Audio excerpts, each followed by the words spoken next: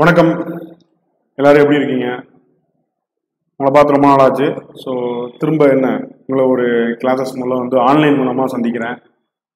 கிட்டத்தட்ட அப்படின்னா கிளாஸஸ் எடுத்தே மோர் தென் 1.5 month ஆச்சு. ஓகே. ஸோ இப்போ திரும்ப குரூப் 1 மெயின்ஸில் நம்ம உங்களை சந்திக்கிறோம். இன்னைக்கு பார்த்தீங்கன்னா May 3rd ஃபர்ஸ்ட் கிளாஸ். சரியா? இந்த கிளாஸில் நம்ம எதை பார்ப்போம் அப்படின்னா பொதுவாக இந்த குரூப் 1 மெயின்ஸை பற்றி நம்ம எப்படி அப்ரோச் பண்ண போகிறோம் அப்படிங்கிறது மட்டும்தான். ஏன்னா ஃப்ரெஷ்ஷாக ஜாயின் பண்ணியிருக்கீங்க இல்லையா? ஸோ உங்களுக்காக தான் இந்த வீடியோ அப்படிங்கிறது ஸ்பெஷல். இந்த வீடியோவை பொறுத்த வரைக்கும் நம்ம எப்படி இந்த எக்ஸாமினேஷன் அப்ரோச் பண்ண போகிறோம், நம்மளுடைய வே ஆஃப் அப்ரோச்சிங் எப்படி இருக்கும், தென் பொதுவாக நம்ம இந்த குரூப் 1 எக்ஸாமினேஷன் கிளியர் பண்ணுறதுக்கு என்னென்ன பண்ணணும். ஓகே. ஸோ இதெல்லாம் போகிறதுக்கு முன்னாடி சில விஷயங்கள் நான் உங்கள்கிட்ட சொல்கிறேன். இப்போ அப்படின்னா உலகமே ஸ்தம்பிச்சு கிடக்குன்னா இது வரைக்கும் யாருமே எதிர்பார்க்காத ஒரு நிகழ்வு. இப்படியெல்லாம் இருக்குமா, இப்படியெல்லாம் உலகமே முடங்கி கிடக்குமா அப்படின்னா கிடையாது. காரணம் என்ன அப்படின்னா கொரோனா அப்படிங்கக்கூடிய ஒரு சைனா வைரஸ். சரியா? ட்ரம்ப் சொன்ன மாதிரி இது ஒரு சைனீஸ் வைரஸ் தான்.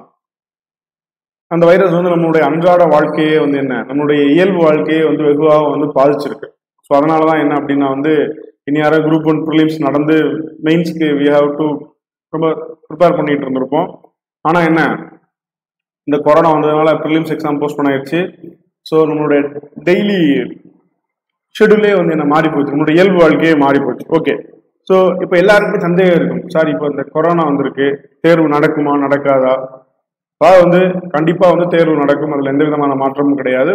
பட் எல்லாமே ஒரு 1 or 2 months லேக் ஆகும், அவ்வளவுதான். மற்றபடி தேர்வே நடக்காது, டிஎன்பிஎஸ்சி இனிமேல் செயல்படாது அப்படிங்கிறதெல்லாம் ஏற்றுக்கொள்ளக்கூடியதல்ல.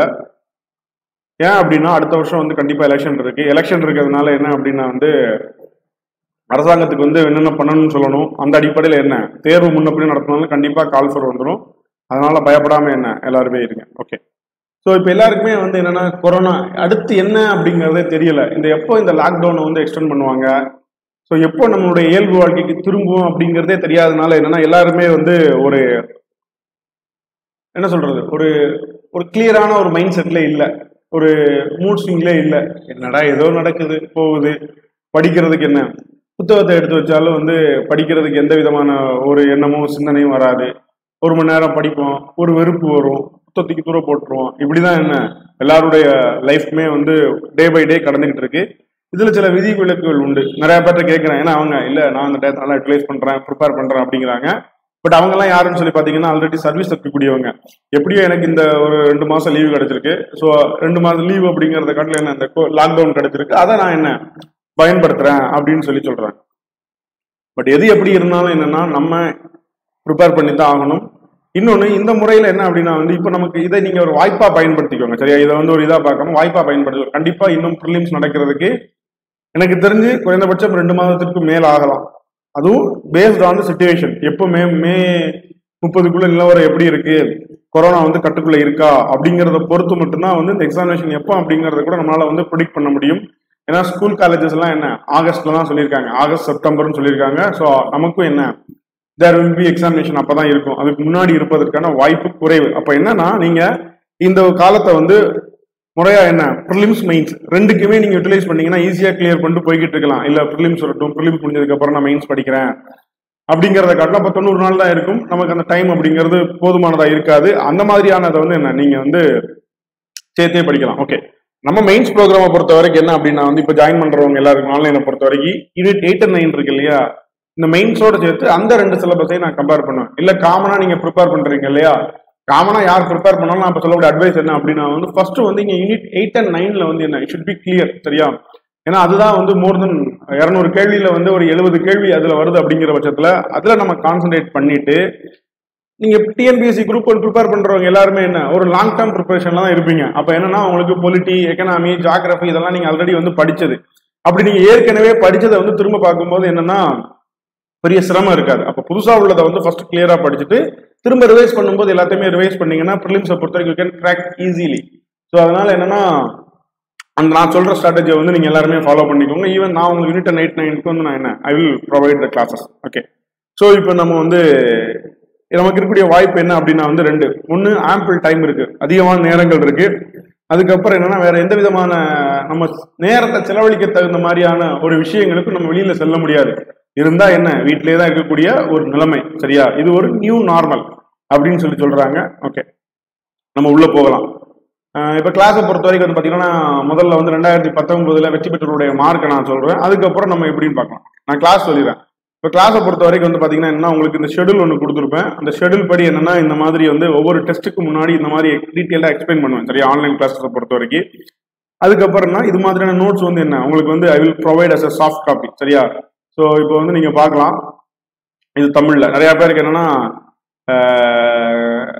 தமிழ்ல என்னடா நோட்ஸ் இருக்கா இல்லையா அப்படிங்கறதெல்லாம் இருக்கு, கண்டிப்பா இருக்கு.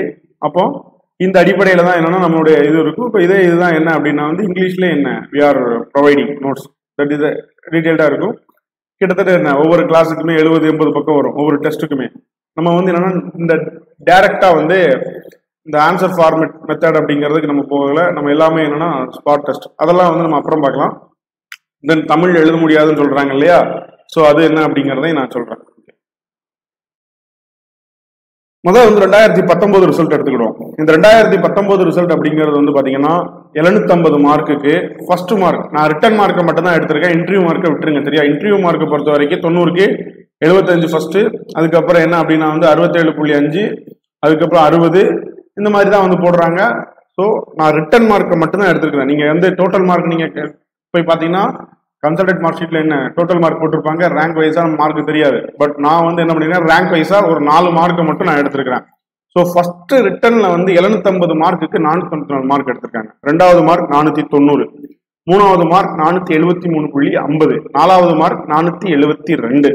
ரைட், இது நீங்க தெரிஞ்சுக்கோங்க. இதெல்லாம் வந்து என்னன்னா அதிகமான இது. ஓகே, இப்ப யாரெல்லாம் வந்து இன்டர்வியூ போயிருக்காங்க அப்படின்னு சொல்லி பாத்தீங்கன்னா மெயின்ஸ்ல வந்து 420 மார்க்குக்கு மேல எடுத்த எல்லா கேண்டிடேட்டுமே வந்து என்ன இர்ரெஸ்பெக்டிவ் ஆஃப் பிசி, தென் அதுக்கப்புறம் எம்பிசி, பிஎஸ்டிஎம், பிசிஎம், இவங்களுக்கெல்லாம் என்னன்னா இதுல இருந்து சில மார்க்குகள் வந்து கொஞ்சம் பின்னாடி வந்து போயிருக்கலாம். பட் ஓவராலா என்ன அப்படின்னா வந்து 420 மார்க்குக்கு மேல எடுத்தா இன்டர்வியூ போயிருக்காங்க அப்படிங்கிறது 2019 ரிசல்ட்டோட ஒரு அனுமானம். ஓகே, லாஸ்ட் டைம் வந்து அப்படிங்கிறது உங்களுக்கு முதல் முறையா தேர்வு நடக்குது. தேர்வை பத்தின ஒரு முதல் முறையா பாடத்திட்டம் மாத்துறாங்க. எக்ஸாம் பேட்டர்ன் எப்படி இருக்கும் அப்படிங்கிறது தெரியாது. ஸோ அப்படிப்பட்ட சூழ்நிலையில என்ன அப்படின்னா வந்து 494 மார்க் வந்து first mark, it is good score. இந்த முறை என்ன அப்படின்னா வந்து ஈவன் லாஸ்ட் டைம் வந்து கொஸ்டின் கூட என்ன இட் இஸ் டைனமிக்னா என்ன கொஞ்சம் டிஃப்ரெண்டா இருந்தது. பட் இந்த முறை இதெல்லாம் எல்லாருக்குமே இப்படிதான் இருக்க போகுது அப்படிங்கிறது வந்து தெரிஞ்சிருக்கு. அப்போ இந்த முறை என்ன அப்படின்னா வந்து இதுல இருந்து நம்ம கூடுதலா ஒரு 100 மார்க் வச்சுக்கணும். சரியா, ஸோ என்னைய பொறுத்த வரைக்கும் என்னன்னா 750க்கு வி ஷுட் டார்கெட் 650 இல்ல 600 டார்கெட் பண்ணி நம்ம ஒரு 550 எடுத்துட்டோம் அப்படின்னா வந்து கண்டிப்பா நமக்கான சர்வீஸ் கிடைச்சிடும். சரியா, நான் திரும்ப திரும்ப சொல்லக்கூடிய விஷயம் என்னன்னா நீங்க இதான் நம்ம நோக்கமே. இன்டர்வியூ தூர விட்டுருங்க, மெயின்ஸ்ல வந்து நம்ம ஒரு 600 மார்க்குக்கு மேல எடுக்கணுங்கிறதான் நம்முடைய இலக்கு. ஸோ அதுக்காக எல்லா விதமான சப்போர்ட்டும் நான் உங்களுக்கு பண்ணுவேன். பட் அதை நீங்க எப்படி யூட்டிலைஸ் பண்றீங்க அப்படிங்கறத பொறுத்தது மட்டும்தான் என்னன்னா இந்த இதுல முக்கியமான விஷயம்.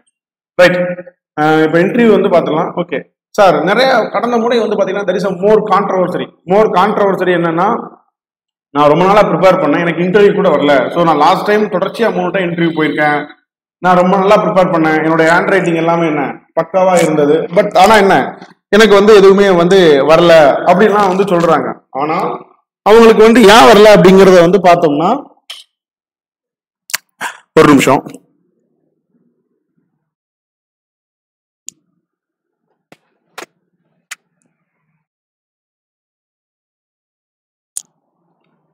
அவங்களுக்கு வந்து ஏன் வரல அப்படிங்கிறத பார்த்தோம் அப்படின்னா வந்து அவங்க வந்து இந்த அவங்களுடைய ஸ்ட்ரக்சர்ல அந்த ரைட்டிங்ல இந்த மாதிரி விஷயங்கள்ல வந்து எப்பவுமே ஃபாலோ பண்ண விஷயத்த தான் ஃபாலோ பண்ணியிருக்காங்க அப்படிங்கிறத நான் ரியலைஸ் பண்ணிடுறேன். கிட்டத்தட்ட வந்து நம்ம 156 பேர் படிச்சாங்க. இந்த 156ல இருந்து என்ன 14 பேர் இன்டர்வியூ பண்ணாங்க. ஸோ அப்போ வந்து இதை தவிர்த்து நம்ம சோசியல் மீடியாவில் ஆக்டிவா இருக்கிறதுனால எல்லா விதமான பேப்பரையும் நான் பார்க்கக்கூடிய வாய்ப்பு கிடைச்சது.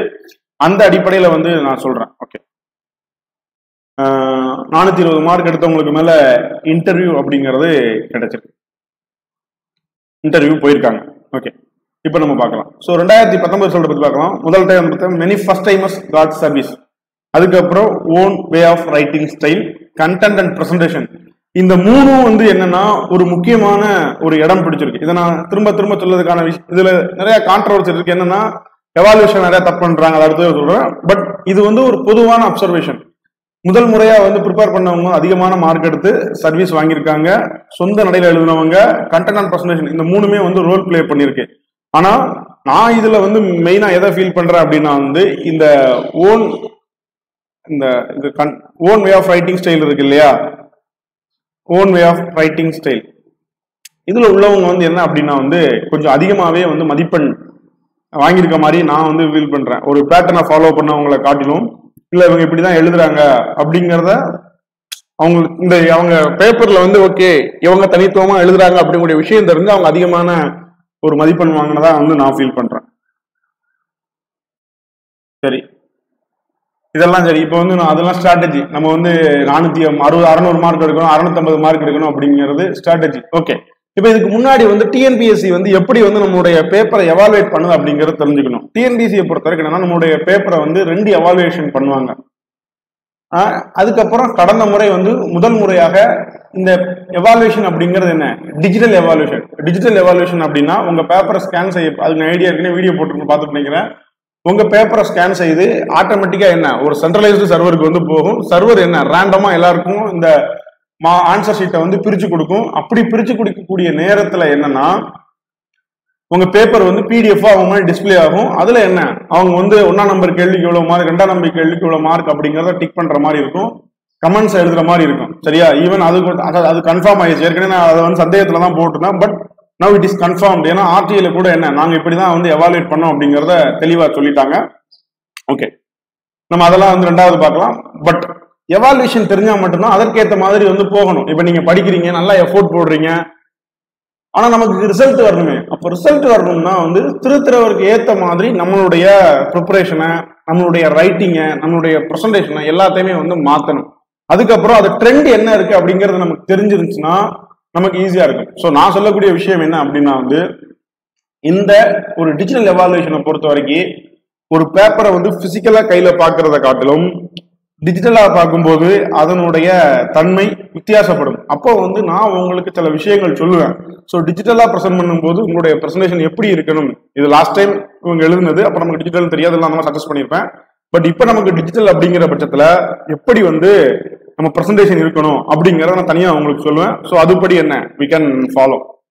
ஓகே, எவாலுவேஷனை பொறுத்த வரைக்கும் நிறைய விஷயங்கள் இருக்கு. ஒன்னு, இந்த கீ கொடுக்கப்பட்டது கீ வந்து கொடுக்கல அப்படிங்கிறாங்க, கீ கொடுக்குறோம் அப்படிங்கிறாங்க. அப்ப எது விஷயம் ஏன் அப்படின்னா வந்து அப்ஜெக்டிவ் பொறுத்த வரைக்கும் ஒரு கேள்விக்கு ஒரு கீ ஆன்சர் அப்படின்னு ப்ரிப்பேர் பண்ண முடியும். டிஸ்கிரிப்டிவ் பொறுத்த வரைக்கும் கேள்வியுடைய தன்மையை பொறுத்து மட்டும்தான் வந்து விடை இருக்கும், அதுவும் ஒவ்வொருத்தருடைய புரிதலுடைய அடிப்படையில. அப்போ இந்த மாதிரியான விஷயத்துக்கு பொதுவா எப்படி வந்து ஒரு கீ செட் பண்ண முடியும் அப்படிங்கிறது ஒரு கேள்விக்குறி. அதை ஏற்கனவே டிஎன்பிஎஸ்சி இதற்கு முன்னாடி கேட்ட ஆர்டிஐ எல்லாம் சொல்லியிருந்தாங்க. என்னன்னா அவங்களே சொன்ன விஷயம் தான் இப்ப காட்டுறேன் பாருங்க. முதல் விஷயம், ஓகே,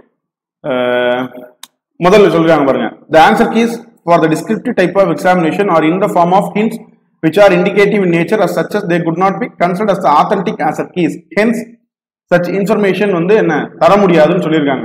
டிஸ்கிரிப்டிவ் எக்ஸாமினேஷனை பொறுத்த வரைக்கும் என்னன்னா நாங்க வந்து hints which are indicative, நாங்க குறிப்பு மாதிரி கொடுப்போம். அதை வந்து என்ன நீங்க அடிப்படையா வச்சு நீங்க திருத்தணும் அப்படின்னு சொல்றாங்க. ஒரு கான்கிரீட்டா இதுதான் கீ அப்படின்னு கொடுக்க மாட்டோம்ங்கிறது ரிப்ளை. இது இந்த 2019 மெயின்ஸ் நடந்ததுக்கு அப்புறம் போட்டுவாங்கன்னு ரிப்ளை. ஓகே, சோ இது அதுக்கு முன்னாடி கொடுத்த ஒரு ஆர்டிஐ ரிப்ளை. இது இன்ஃபர்மேஷன் கமிஷன்லாம் போயிட்டு அவங்க கொடுத்தது. இங்க பாருங்க, இதுல கொடுத்துருக்காங்க பாருங்க. In case of descriptive examination the process of the tentative answer keys does not happen. Such vetting may also not be possible or practical because there could be a variety of views on that what would be essential points that should find a place in the answer. It is for the reason that the answer key is said to be only a guidance. சொல்ற answer key அப்படிங்கிறது என்ன, ஒரு வழிகாட்டுதல் மட்டுமே. அதுக்கப்புறம்னா the examiner may not be straight jacketed by the answer key which has been prepared by the person who வந்து வினா set பண்றவரால் என்ன கொடுக்கப்படக்கூடிய கீயை அப்படியே அதை வச்சு திருத்த போறது கிடையாது. குரூப் 1 எக்ஸாமினேஷனை பொறுத்த வரைக்கும் என்னன்னு பாத்தீங்கன்னா ஸ்டீரியோ டைப்டு ஆன்சர்லாம் வந்து என்ன இது பண்ண முடியாது. அப்புறம் என்னன்னா அப்ஜெக்டிவ்ல வந்து இது பண்ணலாம், பட் டிஸ்கிரிப்டிவ் வந்து என்ன இது பண்ண முடியாது. அதுக்கப்புறம்னா same question as given by one person or another person மேரி, ஒவ்வொரு நபரை பொறுத்து என்ன கேள்வியை பொறுத்தும் இது வந்து மாறும். அப்ப என்னன்னா இதை வந்து இது பண்ண முடியாது அப்படிங்கிறத சொல்றாங்க. அப்ப இப்படி ஒரு பதில். பட் இப்ப கொடுத்ததுல வந்து இந்த இருக்கு பாருங்க, அந்த ரெண்டும் காமனா வந்து யாருக்கு கொடுத்தது அப்படின்னா வந்து ஒரு கேண்டிடேட்ஸுக்கு கொடுத்தது. இந்த இன்ஸ்ட்ரக்ஷன் இருக்கு பாருங்க, இந்த இன்ஸ்ட்ரக்ஷன் அப்படிங்கிறது யாருக்கு கொடுத்தது அப்படின்னு பார்த்தோம்னா டிஎன்பிஎஸ்சி பேப்பர் எவாலுவேட் பண்ண போறாங்க இல்லையா, வேரியஸ் ப்ரொஃபசர்ஸ் அண்ட் வேரியஸ் எவாலுவேட்டர்ஸ், அவங்களுக்கு வந்து கொடுத்தது. இது உங்களுக்கு சொல்லியிருக்காங்க பாருங்க, ரெண்டாவது பாயிண்ட் விட்டுருங்க. The answer keys have been finalized by subject experts and hence strict adherence to the key is expected. என்ன சொல்றாங்கன்னா இந்த விடை அப்படிங்கிறது சப்ஜெக்ட் எக்ஸ்பர்ட்டால என்ன ஃபைனலைஸ் பண்ணப்பட்டிருக்கு. அப்ப நீங்க விடைப்படிதான் என்ன நீங்க திருத்தணும் அப்படிங்கிறத சொல்றாங்க. அப்ப என்ன அப்படின்னா வந்து கீ அப்படிங்கிறது ஒண்ணு ப்ரிப்பேர் பண்ண படிக்கிறது. சரியா, இதுக்கு முன்னாடி கீ இல்லைன்னு சொல்லிக்கிட்டு இருந்தோம், கீ ப்ரிப்பேர் பண்ணப்படுது அப்படின்னு இதுல நமக்கு சில குழப்பம் இருக்கு. அப்போ இந்த மாதிரியான சூழல்ல வந்து நம்மளுடைய நோக்கம் என்ன அப்படின்னா வந்து கீயும் நமக்கு வந்து மேட்ச் ஆகணும், at the same time evaluator என்ன சாட்டிஸ்ஃபை பண்ணணும். அதுக்கப்புறம் இந்த ஃபார்ம் ஆஃப் டிஜிட்டல் எவாலுவேஷன் அப்படிங்கறதுனால நான் சொன்ன மாதிரி என்ன ஒரு பேப்பரை வந்து நீங்க கையில எடுத்து பாக்குறதுக்கும் டிஜிட்டல் ஆன்லைன்ல பாக்குறதுக்குமான வித்தியாசம் வந்து நிறைய இருக்குது. அப்போ ஆன்லைன்ல நம்ம பேப்பரை வந்து நம்ம எப்படி ப்ரொஜெக்ட் ஸ்கேன் பண்ணா நம்ம பேப்பர் எப்படி இருக்கும் அப்படிங்கிறதுக்கு ஏத்த மாதிரி நம்ம பிரசன்டேஷனை நம்ம வந்து மாத்திக்கிடணும். அப்போ அதுக்கு என்ன அப்படிங்கிற சொல்றேன். ஸோ இப்போ உங்களுக்கு புரிஞ்சிருக்கும். அதாவது வந்து கீ டீவியேட் ஆகக்கூடாது. இன்னொரு விஷயம் என்ன அப்படின்னா வந்து எவால்வேட்டருடைய தேவையை மீட் பண்ற மாதிரி அஸ்வெல் என்ன அப்படின்னா வந்து டிஜிட்டல்ல நம்மளுடைய பேப்பர் எப்படி இருக்கோ அதற்கேற்ற மாதிரி தான் நம்ம என்ன பண்ணணும்னா நம்ம பிரசன்டேஷன் ரைட்டிங் எல்லாத்தையும் பண்ணணும். நான் இது நீங்க டெஸ்ட் எழுதி வரும்போது ஒன்னொன்னா என்ன உங்களுக்கு வந்து I will elaborate how to approach each question. அதுக்கப்புறம் பிரசன்டேஷன்ல வந்து நீங்க எப்படி வந்து அந்த பேப்பர்ல வந்து உங்களுடைய கண்டென்ட்டை வந்து டிஜிட்டல் ஃபார்மேட்டுக்கு ஒரு எவாலுவேட்டர் அட்ராக்ட் பண்ற மாதிரி எப்படி கொண்டது அப்படிங்கிற சொல்றேன். ஏன்னா உங்களோட பேப்பர் எல்லாமே நான் ஸ்கேன் பண்ணி எல்லாருக்குமே காமிப்பேன், அதனால சொல்றேன். சரியா, ஓகே. இப்போ நம்ம பொதுவா உள்ள போவோம். சந்தேகம் இருந்துச்சுன்னா எனக்கு இந்த கீழே கமெண்ட்ஸ்ல எனக்கு நீங்க வாட்ஸ்அப்ல கேளுங்க, நான் உங்களுக்கு இன்ஃபார்ம் பண்றேன். சரியா, ஸோ இந்த முதல் வீடியோ மட்டும் நான் ரெக்கார்டா போடுறேன். ஏன்னா நீங்க நெட் இஷ்யூ, ஸோ சர்வர் வேற எங்க ரொம்ப டவுனா இருக்கு. அதை வந்து நான் கடை ஓபன் பண்ணிட்டாங்க, நேத்தில இருந்து நாளையில இருந்து ஓபன் பண்றாங்க. ஸோ நான் ஃபிக்ஸ் பண்ணிடுவேன் அந்த விஷயத்த. சரியா, அதுக்கப்புறம் நம்ம லைவ் கிளாஸஸே வந்து பார்க்கலாம், நீங்க அங்கே இன்டராக்ட் பண்ணலாம். Okay, so what the exam demand from an aspirant, இது நீங்க தெளிவா புரிஞ்சுக்கணும். சரியா, நிறைய பேர் நினைக்கிறீங்க கண்டென்ட் மட்டும்தான் அப்படின்னு, அது மட்டுமே கிடையாது. ஒரு தேர்வை பொறுத்த வரைக்கும் என்ன அப்படின்னா வந்து உங்களுடைய அறிவை சோதிக்கிறது மட்டும் இல்லாம உங்களுடைய பொறுமை மற்றும் கடின உழைப்பு, இது வந்து உண்மை உங்களுக்கே தெரிஞ்சிருக்கும். சரியா, நினைச்சிருப்பீங்க என்னன்னா சரி ஏப்ரல்ல ப்ரிலிம்ஸ், ஜூலைல வந்து மெயின்ஸ் இருக்கும், நவம்பர் டிசம்பர்ல வந்து எவாலுவேட் பண்ணி எல்லாம் போட்டுருவாங்க அப்படின்னு நினைச்சிருப்பீங்க. பட் த சிச்சுவேஷன் கோ ஒர்ஸ் இப்ப தெரிஞ்சிருக்கும். அப்ப என்ன உங்களுக்கு வந்து பொறுமை அப்படிங்கிறது ரொம்ப ரொம்ப முக்கியம். இது நான் முதல்ல இருந்து ஆரம்பத்துல இருந்தே நம்ம ப்ரிப்பேர் பண்ற நேரத்துலன்னு சொல்றதுதான். சரியா, பொறுமை அப்படிங்கிறது ரொம்ப முக்கியம். அதே மாதிரி இந்த தேர்வுக்கும் பொறுமையா நம்ம அப்ரோச் பண்ணணும் அப்படிங்கறதா விஷயம். ரைட், ஏன்னா முன்னாடி எல்லாம் வந்து பாத்தீங்கன்னு வச்சுக்கோங்களேன், ப்ரிலிம்ஸ் வந்து சொல்லுவாங்க ப்ரிலிம்ஸ்ல இருந்து மெயின்ஸ் ஃபில்டர் 6 மாசம், மெயின்ஸ் வந்ததுக்கு அப்புறம் என்ன அதுல இருந்து ஒரு 6 மாசம் 1 இயர் டைம் இருக்கும். இப்ப அப்படியெல்லாம் இல்லை. ஆனா என்ன கொரோனா வந்து திரும்பவும் என்ன இதை மாத்திருச்சு. இந்த வருஷம் தான் என்ன ஒரு ஷெடியூல் போட்டாங்க, இப்ப ப்ரிலிம்ஸ் நடக்கும், இப்ப மெயின்ஸ் நடக்கும்னு. பட் அதையுமே என்ன இந்த கொரோனா அடிச்சு உடஞ்சிருச்சு. அதனால என்னன்னா உங்களுடைய பொறுமை தான் உங்களை வந்து தொடர்ச்சியா உங்களை ட்ராக் வந்து கொண்டு போகும். சில பேர் என்ன நர்வஸ் ஆவாங்க, என்னத்தை படிச்சுட்டே இருக்கிறது, எரிச்சலா இருக்கு, என்ன நம்ம இவ்வளவு நாள் அதிலே வந்து வேஸ்ட் பண்றது, எப்படிங்கிற மாதிரியான சிந்தனைலாம் இருக்கும். இதுல வந்து பொறுமை அப்படிங்கிறது முக்கியம். ஸோ புதுசா ப்ரிப்பேர் பண்றவங்களுக்கும் இல்ல ரொம்ப காலமா ப்ரிப்பேர் பண்றவங்களுக்கும் என்ன இந்த பொறுமை அப்படிங்கிறது ரொம்ப ரொம்ப அவசியம். ஓகே, இப்ப சில பேருக்கு சந்தேகம் வரும், சார் நான் வந்து ஒருத்தவங்க 3 to 5 வருஷம் ப்ரிப்பேர் பண்றாங்க, நான் இப்பதான் ஸ்டார்ட் பண்றேன், என்னால கிளியர் பண்ண முடியுமா? கண்டிப்பா பண்ண முடியும். கடந்த ஆண்டு வந்து பாத்தீங்க அப்படின்னா வந்து கிளியர் பண்ணவங்க டேட் ஆஃப் பர்த்தே போட்டிருப்பாங்க, எடுத்து பாருங்க அவங்க எவ்வளவு நாள் ப்ரிப்பேர் பண்ணிருப்பாங்க அப்படிங்கிறது உங்களுக்கே தெரிஞ்சிருக்கும். ஸோ அப்ப என்னன்னா இங்க இயர் அப்படிங்கிறது விஷயமே கிடையாதுங்க. நீங்க இந்த தேர்வை வந்து எப்படி அப்ரோச் பண்றீங்க அப்படிங்கிறது, அதுலதான் நம்மளுடைய வெற்றியே இருக்கு. நிறைய பேர் என்ன அப்படின்னா வந்து இதுக்கு முன்னாடி எல்லாரும் எப்படி ப்ரிப்பேர் பண்றாங்கன்னு சொல்றேன். ஸோ ஒவ்வொரு வருஷம் எக்ஸாம் எழுதுவாங்க. இந்த வருஷம் வந்து பேப்பர் 1 நல்லா படிக்கணும், அடுத்த வருஷம் பேப்பர் 2 நல்லா படிப்பேன், அதுக்கு அடுத்த வருஷம் என்ன பேப்பர் 3 நல்லா படிச்சு எழுதி போவோம் அப்படிங்கிற ஒரு மைண்ட் செட்ல தான் நிறைய பேர் ப்ரிப்பேர் பண்ணாங்க. பட் அப்படி இல்லாம நான் இந்த மொதல் அட்டெம்ப்ட்ல என்ன I will complete the entire syllabus, I will get service அப்படின்னு நினைச்சு ப்ரிப்பேர் பண்ணீங்கன்னா இப்பத்துல இருந்து ப்ரிப்பேர் பண்ணாலும் என்ன உங்களால வந்து கண்டிப்பா போக முடியும். கண்டிப்பா civil service group 1 main prepare பண்ண முடியுமான்னா இந்த சூழ்நிலையில வந்து இட் இஸ் அ கான்ட்ரவர்சரி. ஏன்னா இன்னும் குரூப் 1 ப்ரிலிம்ஸும் முடியல, யூபிஎஸ்சி ப்ரிலிம்ஸும் எப்போ நடக்கும்னு தெரியல. ஸோ ரெண்டுமே வந்து விஷயம். அடுத்து சிவில் சர்வீஸ் ஆஸ்பிரண்ட்டை பொறுத்த வரைக்கும் என்ன, இது ரொம்ப ஈஸியா இருக்கும் குரூப் 1 அப்படிங்கிறாங்களே, நீங்க என்ன நினைக்கிறீங்க? நான் என்ன நினைக்கிறேன் அப்படின்னா வந்து அந்த அளவுக்குலாம் சொல்ல முடியாது. டிஎன்பிஎஸ்சி அப்படிங்கிறது வந்து பாத்தீங்கன்னா டிஎன்பிஎஸ்சி கேண்டிடேட்டை ஒரு மையமா வச்சு செயல்படுது. இதே நேரத்துல வந்து இந்த சிவில் சர்வீஸ் ப்ரிப்பேர் பண்றவங்களுக்கு ஒரு அட்வான்டேஜ் இருக்கு. என்ன அப்படின்னா வந்து நான் சொல்றேன், இப்ப டிஎன்பிஎஸ்சி ப்ரிப்பேர் பண்ணக்கூடிய கேண்டிடேட்டுடைய எக்ஸாம் அப்ரோச் இருக்கு பாருங்க. இவங்களை பொறுத்த வரைக்கும் என்ன அப்படின்னா வந்து பெரும்பாலும் நீங்க சோர்ஸ் ரெஃபர் பண்றது வந்து ரொம்ப லிமிட்டட் சோர்ஸ் தான் நீங்க ரெஃபர் பண்ணுவீங்க. ஒண்ணு. இன்னொன்னு என்ன அப்படின்னா வந்து ஒரு ஸ்டீரியோ டைப்னா என்ன, இந்த கேள்விக்கு இப்படிதான் விடையளிக்கணும், இன்டர்பிரேட் என்ன ஸ்டாட்டிக்கா தான் இருக்கணும், நிறைய ஃபேக்சுவல் டேட்டா கொடுக்கணும், இப்படின்னா இருப்பீங்க. ஆனா ஒரு சிவில் சர்வீஸ் ஆஸ்பிரண்ட்டை பொறுத்த வரைக்கும் என்ன அப்படின்னா வந்து அவங்களுடைய பார்வை இதுல இருந்து அப்படியே வந்து மாறும். லைக் 1க்கு 2 புக் படிப்பாங்க. இன்னொன்னு என்ன அப்படின்னா வந்து இந்த கேள்வியை அப்ரோச் பண்ணக்கூடிய விதம் இருக்கு இல்லையா, அவங்க ஃபேக்சுவலுக்கு இம்பார்ட்டன்ட் கொடுக்காம அவங்க சொந்த நடையில எழுதுறதுக்கு இல்ல அவங்க ஒவ்வொரு ஸ்டைல வந்து என்ன ஃபாலோ பண்ணுவாங்க. இந்த 2 விஷயம் தான் வித்தியாசம். ஸோ இதையும் வந்து என்னன்னா ஒரு டிஎன்பிசி ஆஸ்பிரண்ட் வந்து நம்ம குரூப் 1 மட்டும்தான் நம்ம பண்ணணும் அப்படிங்கிற ஆஸ்பிரண்ட் வந்து கரெக்ட் பண்ணிட்டாங்கன்னா என்ன, இந்த இதுவுமே என்ன இட் வில் பி பக்கா கிளியர். ஸோ இந்த விஷயம் உங்களுக்கு ரொம்ப தெளிவா புரிஞ்சிருக்குன்னு நம்புறேன். ரைட், அடுத்த கேள்வி இதுதான், மேல் பிராக்டிஸ் இஸ் பாசிபிள். உங்களுக்கு வந்து வந்திருக்கும், செய்தியில வந்துகிட்டே இருந்திருக்கும் சரியா, குரூப் 1 முறைகேடு, குரூப் 1 முறைகேடு, குரூப் 1 முறைகேடு நடந்திருக்குங்க, நடக்கலங்காங்க, கோர்ட்ல கேஸ் இருக்கு, விசாரணை போய்கிட்டு இருக்கு. பட் நமக்கு அதெல்லாம் தெரியாது. நம்மளை பொறுத்த வரைக்கும் என்னன்னா, நான் பெர்சனலா சொல்லக்கூடிய விஷயம் என்னன்னா, நீங்க எந்த ஒரு விஷயம் வந்து பண்ணாலும் அந்த அமைப்பை வந்து நீங்க நம்பணும். முழுமையா நம்பினா மட்டும்தான் அதுல வந்து முழு ஈடுபாடோட வச்சு வந்து என்ன உங்களால வந்து படிக்க முடியும். அதுக்கப்புறம் என்னன்னா, இந்த முறை கடந்த 2019 முதன்மை தேர்விலே வந்து இந்த மேல் பிராக்டிஸ் முறைகேடுகளை தவிர்ப்பதற்காக அரசு வந்து என்ன, அரசு இல்ல சர்வீஸ் கமிஷன் என்ன பல்வேறு நடவடிக்கைகளை வந்து எடுத்திருக்கு. இதுல நான் சொல்லக்கூடிய விஷயம்னா என்ன அப்படின்னா வந்து இமிடியேட்டா சிலபஸ் சேஞ்ச் சரியா, போன மெயின்ஸ்க்கு இந்த கொஸ்டின் பேப்பர் அப்படிங்கிறது என்ன அதோட ஸ்டாண்டர்டை இன்க்ரீஸ் பண்ணி இப்படிதான் இருக்கும் அப்படிங்கிற ஒரு உடைச்சாங்க. இன்னொன்னு என்னன்னா எவாலுவேஷன்லயுமே என்ன சில விஷயங்களை வந்து அவங்க பண்ணியிருக்காங்க. அதுல முக்கியமான விஷயம் டிஜிட்டல் எவாலுவேஷன். நீங்க மேனுவலா பண்ணும்போது தான் என்ன டம்மி நம்பர் போட்டு ஆர்டரா போகும். பட் இங்க என்னன்னா யாருக்கு என்ன பேப்பர் போகுது அப்படிங்கிறது, எவாலுவேட்டருக்கு என்னென்ன பேப்பர் போகுது அப்படிங்கிறது தெரியாது, ரேண்டமா டிஸ்ட்ரிபியூட் ஆகும், அவர் திருத்த போய்கிட்டே இருக்கும். அப்ப என்ன இங்க யாருமே பிக்ஸ் பண்ண முடியாது, பேப்பரை என்ன வெளியே எடுத்துக்கொண்டு வந்து எழுதி திரும்ப உள்ள வைக்க முடியாது. அதனால என்னன்னா மேல் பிராக்டிஸை பொறுத்த வரைக்கும் நீங்க பெரும்பாலும் இப்போது வாய்ப்பு குறைவு அப்படிங்கிறத தான் சொல்ல முடியுது என்னால. இது போன முறை நான் இதுல என்ன நான் உறுதியா சொன்னேன் இதெல்லாம் நடக்காது அப்படின்ட்டு. பட் ப்ரூஃப் ஃபோர் ஸ்கேம் இதெல்லாம் பார்த்ததுக்கு அப்புறம் I am not sure. But நீங்க வந்து we should always trust the system. அதனால என்னன்னா கண்டிப்பா நம்புங்க. இப்போ இந்த தூரம் விஷயம் வந்ததுக்கு அப்புறம் கண்டிப்பா என்ன இந்த கவர்மெண்ட் சர்வீஸ் கமிஷன் அப்படிங்கிறது என்ன உண்மையிலே வந்து அதிகமான ஒரு நடைமுறைகளை வந்து கொண்டு வருவாங்க. அதனால கண்டிப்பா ப்ரிப்பேர் பண்ணி படிங்க.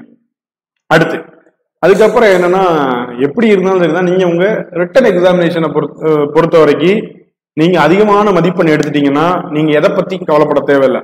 ஓகே, நீங்க கேட்கலாம் குரூப் 4ல வந்து பாத்தீங்கன்னா உண்மையா படிச்சவங்க வேலை கிடைச்சிருக்கு, அவங்க ஓஎம்ஆர்ல வந்து யாருமே என்ன கை வைக்க முடியல. அதே மாதிரி நீங்க உங்களுடைய ரிட்டன் பேப்பர்ல வந்து அதிகமான மார்க் எடுக்கும் போது அதை யாருமே என்ன உங்களால உடைக்க முடியாது. அதனால சொல்லக்கூடிய விஷயம் என்னன்னா நீங்க வந்து இன்டர்வியூ உத்தரவு விட்டுருங்க. ரிட்டன்ல வந்து நான் 750 மார்க்குக்கு ஐ வில் கிராஸ் 600 மார்க்ஸ் அப்படிங்கிற ஒரு அப்ஜெக்டிவோட நீங்க ப்ரிப்பேர் பண்ணீங்கன்னா நீங்க எதுக்கும் பயப்பட மாட்டீங்க, என்ன நடக்கட்டும். பட் என்னுடைய இதுல வந்து இவ்வளவு மார்க் எடுப்பேன் அப்படிங்கறதுல கான்பிடண்டா இருந்தீங்கன்னா உங்களால என்ன எல்லாமே சிறப்பா பண்ண முடியும். அதான் சொல்றேன், சிஸ்டத்தை நம்புங்க முதல்ல சரியா. கமிஷனரே நடவடிக்கை எடுக்கு. அடுத்து வந்து பார்த்தோம்னா ரிட்டன் எக்ஸாமினேஷன்ல வந்து நம்ம மேக்சிமம் மார்க் எடுக்கிறதுக்கு நம்மளால என்னெல்லாம் செய்ய முடியுமோ அது எல்லாத்தையுமே என்ன நம்ம வந்து செய்யணும். Right, okay. இதெல்லாம் வந்து பொதுவா எல்லாருக்குமே கொடுக்கக்கூடியது. இப்ப இங்க இருந்தா நம்மளுடைய ஸ்ட்ராட்டஜியே ஆரம்பிக்கும். நிறைய பேருக்கு வந்து என்னன்னா இந்த மெயின்ஸ் ப்ரிப்பேர் பண்ணும்போது எங்க இருந்து சிக்கல் ஆரம்பிக்குது அப்படின்னு சொல்லி பார்த்தோம்னா எந்த மொழியில வந்து எழுதுவது சரியா, நான் தமிழ்ல எழுதவா இங்கிலீஷ்ல எழுதவா ஒண்ணு. இன்னொன்னு என்ன அப்படின்னா வந்து தமிழ்ல எழுதினவங்க அதிகம் பேர் பாஸ் ஆகுறது இல்ல, இங்கிலீஷ்ல எழுதினவங்க அதிகமான பேர் பாஸ் ஆகுறாங்க, அதிகமான மார்க் கிடைக்குது அப்படின்னு சொல்றாங்க. பட் நான் இதை பொறுத்த வரைக்கும் என்னன்னா நான் முதல்ல உங்களுக்கு எந்த மொழி வந்து நீங்க நினைக்கக்கூடிய விஷயத்த வந்து தெளிவா வந்து எக்ஸ்பிரஸ் பண்ண முடியுதோ, வெளியில சொல்ல முடியுதோ அந்த மொழியை தேர்ந்தெடுங்க அப்படிங்கறத என்னுடைய சஜஷன் முதல் இதுக்கு. சரியா? அடுத்து இங்கிலீஷ்ல எழுதினவங்க ஏன் அதிகமா வர்றாங்க அப்படிங்கிற கேள்வி உங்களுக்கு வரும். நான் சொல்றேன் என்னன்னா, ஒரு மெயின்ஸ் 8000 பேர்ல 4000 பேர் எழுதுறாங்கன்னு வச்சுக்கோங்களேன்.